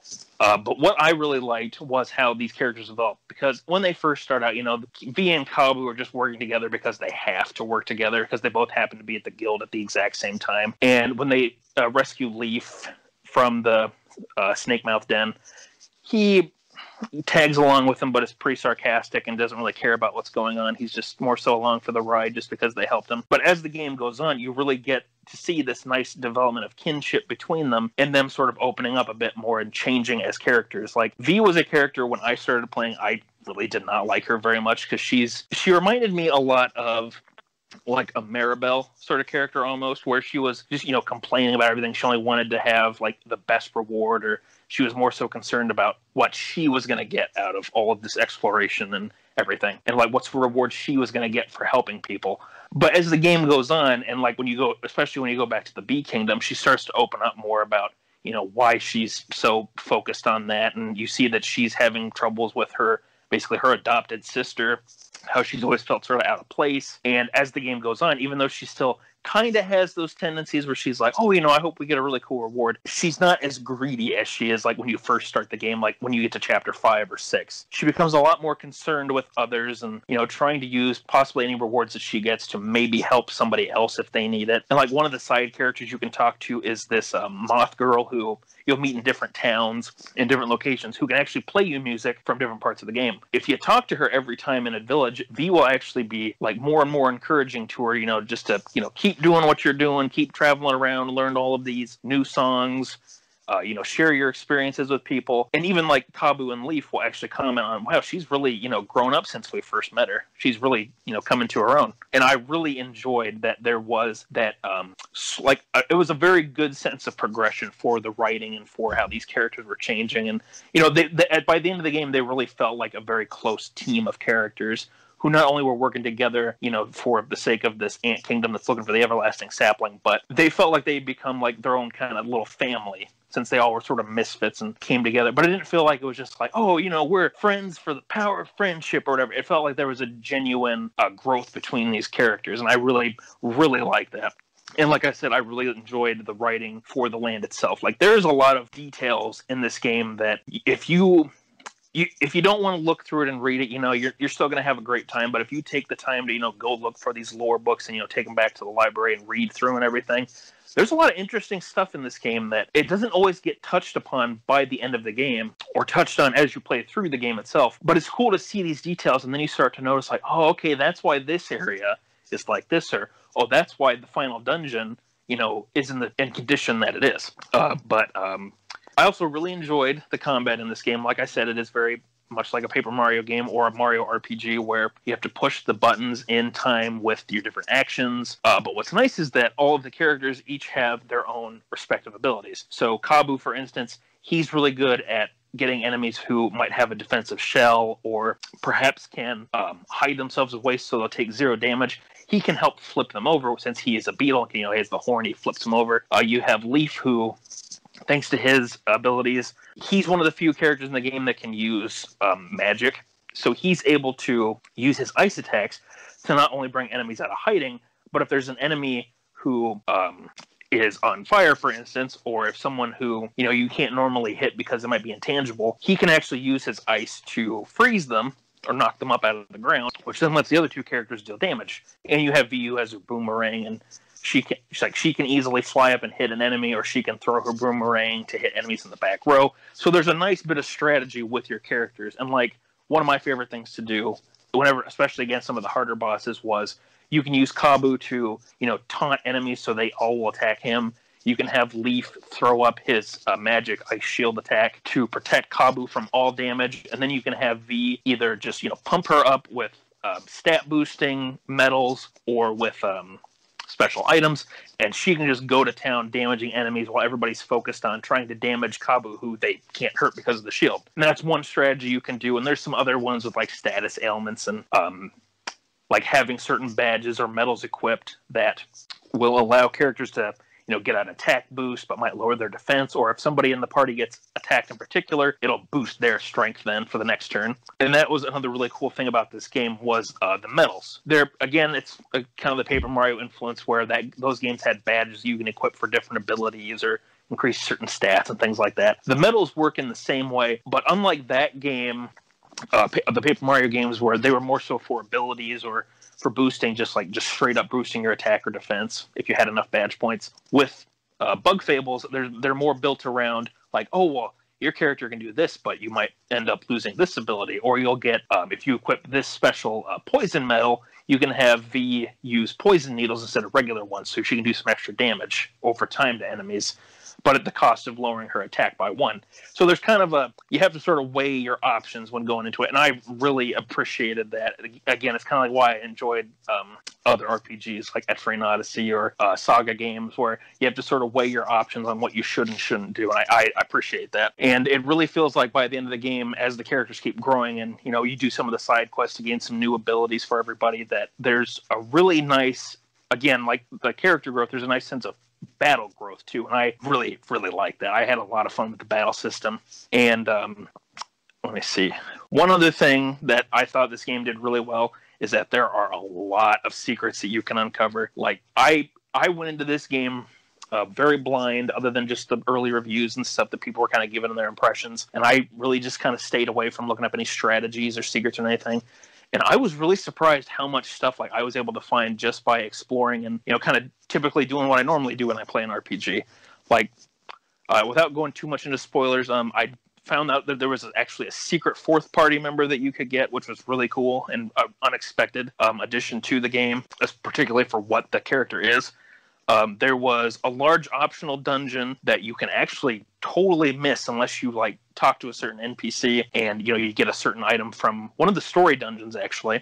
But if you don't know where to use it at, then you might just think, oh, well, you know, this is just a key item that, you know, just kind of sits in your inventory. There's this fun card battling mini game that you can do where you can go across Bulgaria and look for these different card masters to not only, like, you know, prove that you're worth and can fight in this big tournament on what they call Metal Island, which is actually just a it's actually just a drain cover that is just like floating on this small little puddle. But then you had like just the recent big November update that they added, where there's some new secret side quests that you can get and some really powerful super bosses that you can challenge if you can locate them. And really, that was one of the things that I enjoyed the most, is that there was so much to this game, like so much more than I was expecting. And there was a lot of the side quests were really fun to do. You never felt like they were intrusive on your main goal, because you could sort of naturally do them as you played through the game, which I really enjoyed. Unlike some RPGs where, like, I'll just go back to Xenoblade Chronicles, where you might have to do, like, kill X amount of enemies, and then you have to go immediately talk to that person, or go collect me X amount of items, and then bring them to me. This game did not feel like it did that. It would give you the quest, you would talk to the person, but then you would just, as you were playing, you might just naturally come across it, or if you go back to an area for another side quest, it's like, hey, look, there's, you know, that thing I need for this quest. I'll take that, and boom, there you go. And you're good to go for that quest. So there was a lot of stuff I thought this game handled really well. Aesthetically, you know, it is an indie game, so some of the 3D stuff and the environments, it does look a little bit rougher around the edges than like what you might find from a big company. But really, I thought visually, like, character designs were very nice. They were very simple, but they did a really good job emoting with them and, you know, using them to their full advantage. A lot of the enemy designs were fun. It was, again, interesting to see like what sort of enemies were classified, like, or what bugs were classified as enemies and which ones were considered, like, you know, just like more the regular citizens you might come across. And villain wise, like, one of my biggest complaints with this game, I would say, is that some bosses feel like they have a bit too much HP for the point of the game you're at. And like the boss of chapter 3 in particular, I felt was a really big jump up in how much HP it had compared to what you might have at that point. But otherwise, like, boss designs were really fun. Some of the optional bosses you can come across were really cool too. And the final the main villain of the game that eventually comes into play about halfway through, you get sort of hints about this kingdom that could be, you know, sort of a big problem to you. Well, then he comes into play. And even though he doesn't have like the most development in the game, it's actually when you get to the post-game content that you really start to learn a lot about this character. And that was really cool to see that, because if there's one thing that this game definitely did really well, it was trying to make its characters, you know, very believable, very likable, and, you know, doing a good job helping them show them either change as characters, like whether they were in your party at the present time or someone you came across that you then learn about at a later point, which is, like, again, the case with the final boss. But overall, this is definitely one of the best indie RPGs I've played, and one of my favorite RPGs that I've played in a long time. Like I said, the Paper Mario inspiration is pretty clear with the 2D characters, combat, and some of the other stuff, but I really feel like this game does stand out on its own, because you can really tell the devs, even though they were inspired by Paper Mario, they really strive to make something their own, because even though, I did notice the Paper Mario elements, like, really after the first few hours of playing it, that really never crossed my mind again with that inspiration. You can tell that it's there, but it's not something where it feels like, oh, this is just a Paper Mario clone, or this is trying to be just a rip-off of those, or anything like that. This is a game that I really feel like the devs, really put their all into making this very believable, fun, exciting world to go through. They made some really great characters, a fun combat system, and I really hope that the positive feedback and the good sales from the console releases will be able to, and especially with the big update that just hit in November, that they will be able to, make a sequel to this game, or perhaps maybe they'll be able to revisit it and add some more content to it, because I really think, like, with some of the stuff, again, that I haven't gone into for spoiler reasons, that this game touched upon, I think a sequel could do a really good job sort of expanding more on this world and its characters and everything, because I would love to see what the devs could do with a sequel game, or what else they could do. I absolutely would recommend Bug Fables if you have if you have a gaming PC, if you have a Switch, you got a PS4, I believe it's on Xbox as well. If you can find this game and get it on a sale, it's very much well worth it. I've gotten like 60 hours out of this game. I cannot wait to replay it and use some of the new features that you can use to sort of change up the game as you see fit. And I totally 100% recommend this game, and absolutely loved every single minute of it. Is it made by an indie developer or a major? Oh, okay. Yep. Nice. This was made actually by just a group of 3 guys from Panama, and then they were helped. A company called Dangan Entertainment helped them publish and put a little more production into the game. So it definitely, I think this was a game that started out as more of a passion project, but then it just kept kind of growing, and I think it has turned out pretty well for them, because there's a lot of, if you go to their Twitter feed, which I'm not normally a Twitter guy, but if you go to Moonsprouts and Bug Fables Twitter pages, there's a lot of really cool fan art, not only from like Western fans, but from people in Asian territories, from like all over the world. It's really cool to see all the different art that people have been sending in and sharing their experiences with the game. All right, well, there you have it. We won't bug you any longer with all of our 2020 memories. We can move on to 2021 pretty soon. Bump. So, Yangus, you already mentioned your honorable mentions earlier, I believe. Yep, I mentioned those. I decided just to do that first and foremost. So, all right. Well, in that case, that's it for this episode of Slime Time Sidequest. We do want to always thank Aust, Pendy, and Evan for joining us to talk about their favorite games of 2020. Thank you. Not a problem. Yes, we had a few crossover games. Excuse me. Let me try that again. Thank you for joining us, guys. Let me read my notes properly this time. Thank you for joining us and talking about your games with us. We had a few crossovers from our guests and their picks of the year, but it was great to hear everybody's takes on their favorite 2020 gaming experiences, especially from Dragon Quest of the Stars and Like a Dragon with tonight's episode. It was interesting hearing your takes on them, Pendy, compared to like what Blue and Berurian told us about in the last episode. So thank you guys for both sharing your favorite games with us tonight. Yeah. It's always good to hear all these different points of view on it, because we all like games for similar reasons, but then also some of our own personal ones. And I went into this blind, so I have no idea what their takes were on it. So I'll be interested to hear that as well, to see kind of what similarities they had to what they mentioned to what I did. Excellent. That'll be fun. Something that we're always blind to here is using Patreon for our podcast. Yes. The only time we ever mention that Patreon is when we say we don't use it. We're just longtime fans that want to speak about the topics and the games we know and love so much. If you do have money that you would like to donate, consider sliding on over into the Dragon's Den at www.woodus.com/den. Click on support this site. Woodus has owned and maintained the Dragon's Den fan site for over 20 years and would appreciate any donation. You can also use his Amazon affiliate links to make any purchases of Dragon Quest stuff. He's got a ton of stuff up there. So go on over there and support the den. If you have any suggestions for a future SideQuest episode, we'd be happy to hear from you. You can reach out to Platty via his Twitter, Plattym3, or on the Dragon's Den official, unofficial Discord. You can also contact me at YangustheLegendaryBandit on the Dragon's Den via personal message or via the Dragon's Den Discord. Just search for my name, Yangus. We have a list that's full of ideas and would be happy to add some more if you have any suggestion for us, or if you want us to revisit a topic at some point, we would be happy to do that if we get enough feedback for it. Bye, everyone. Sidequest and 2020 complete. See you all in 2021.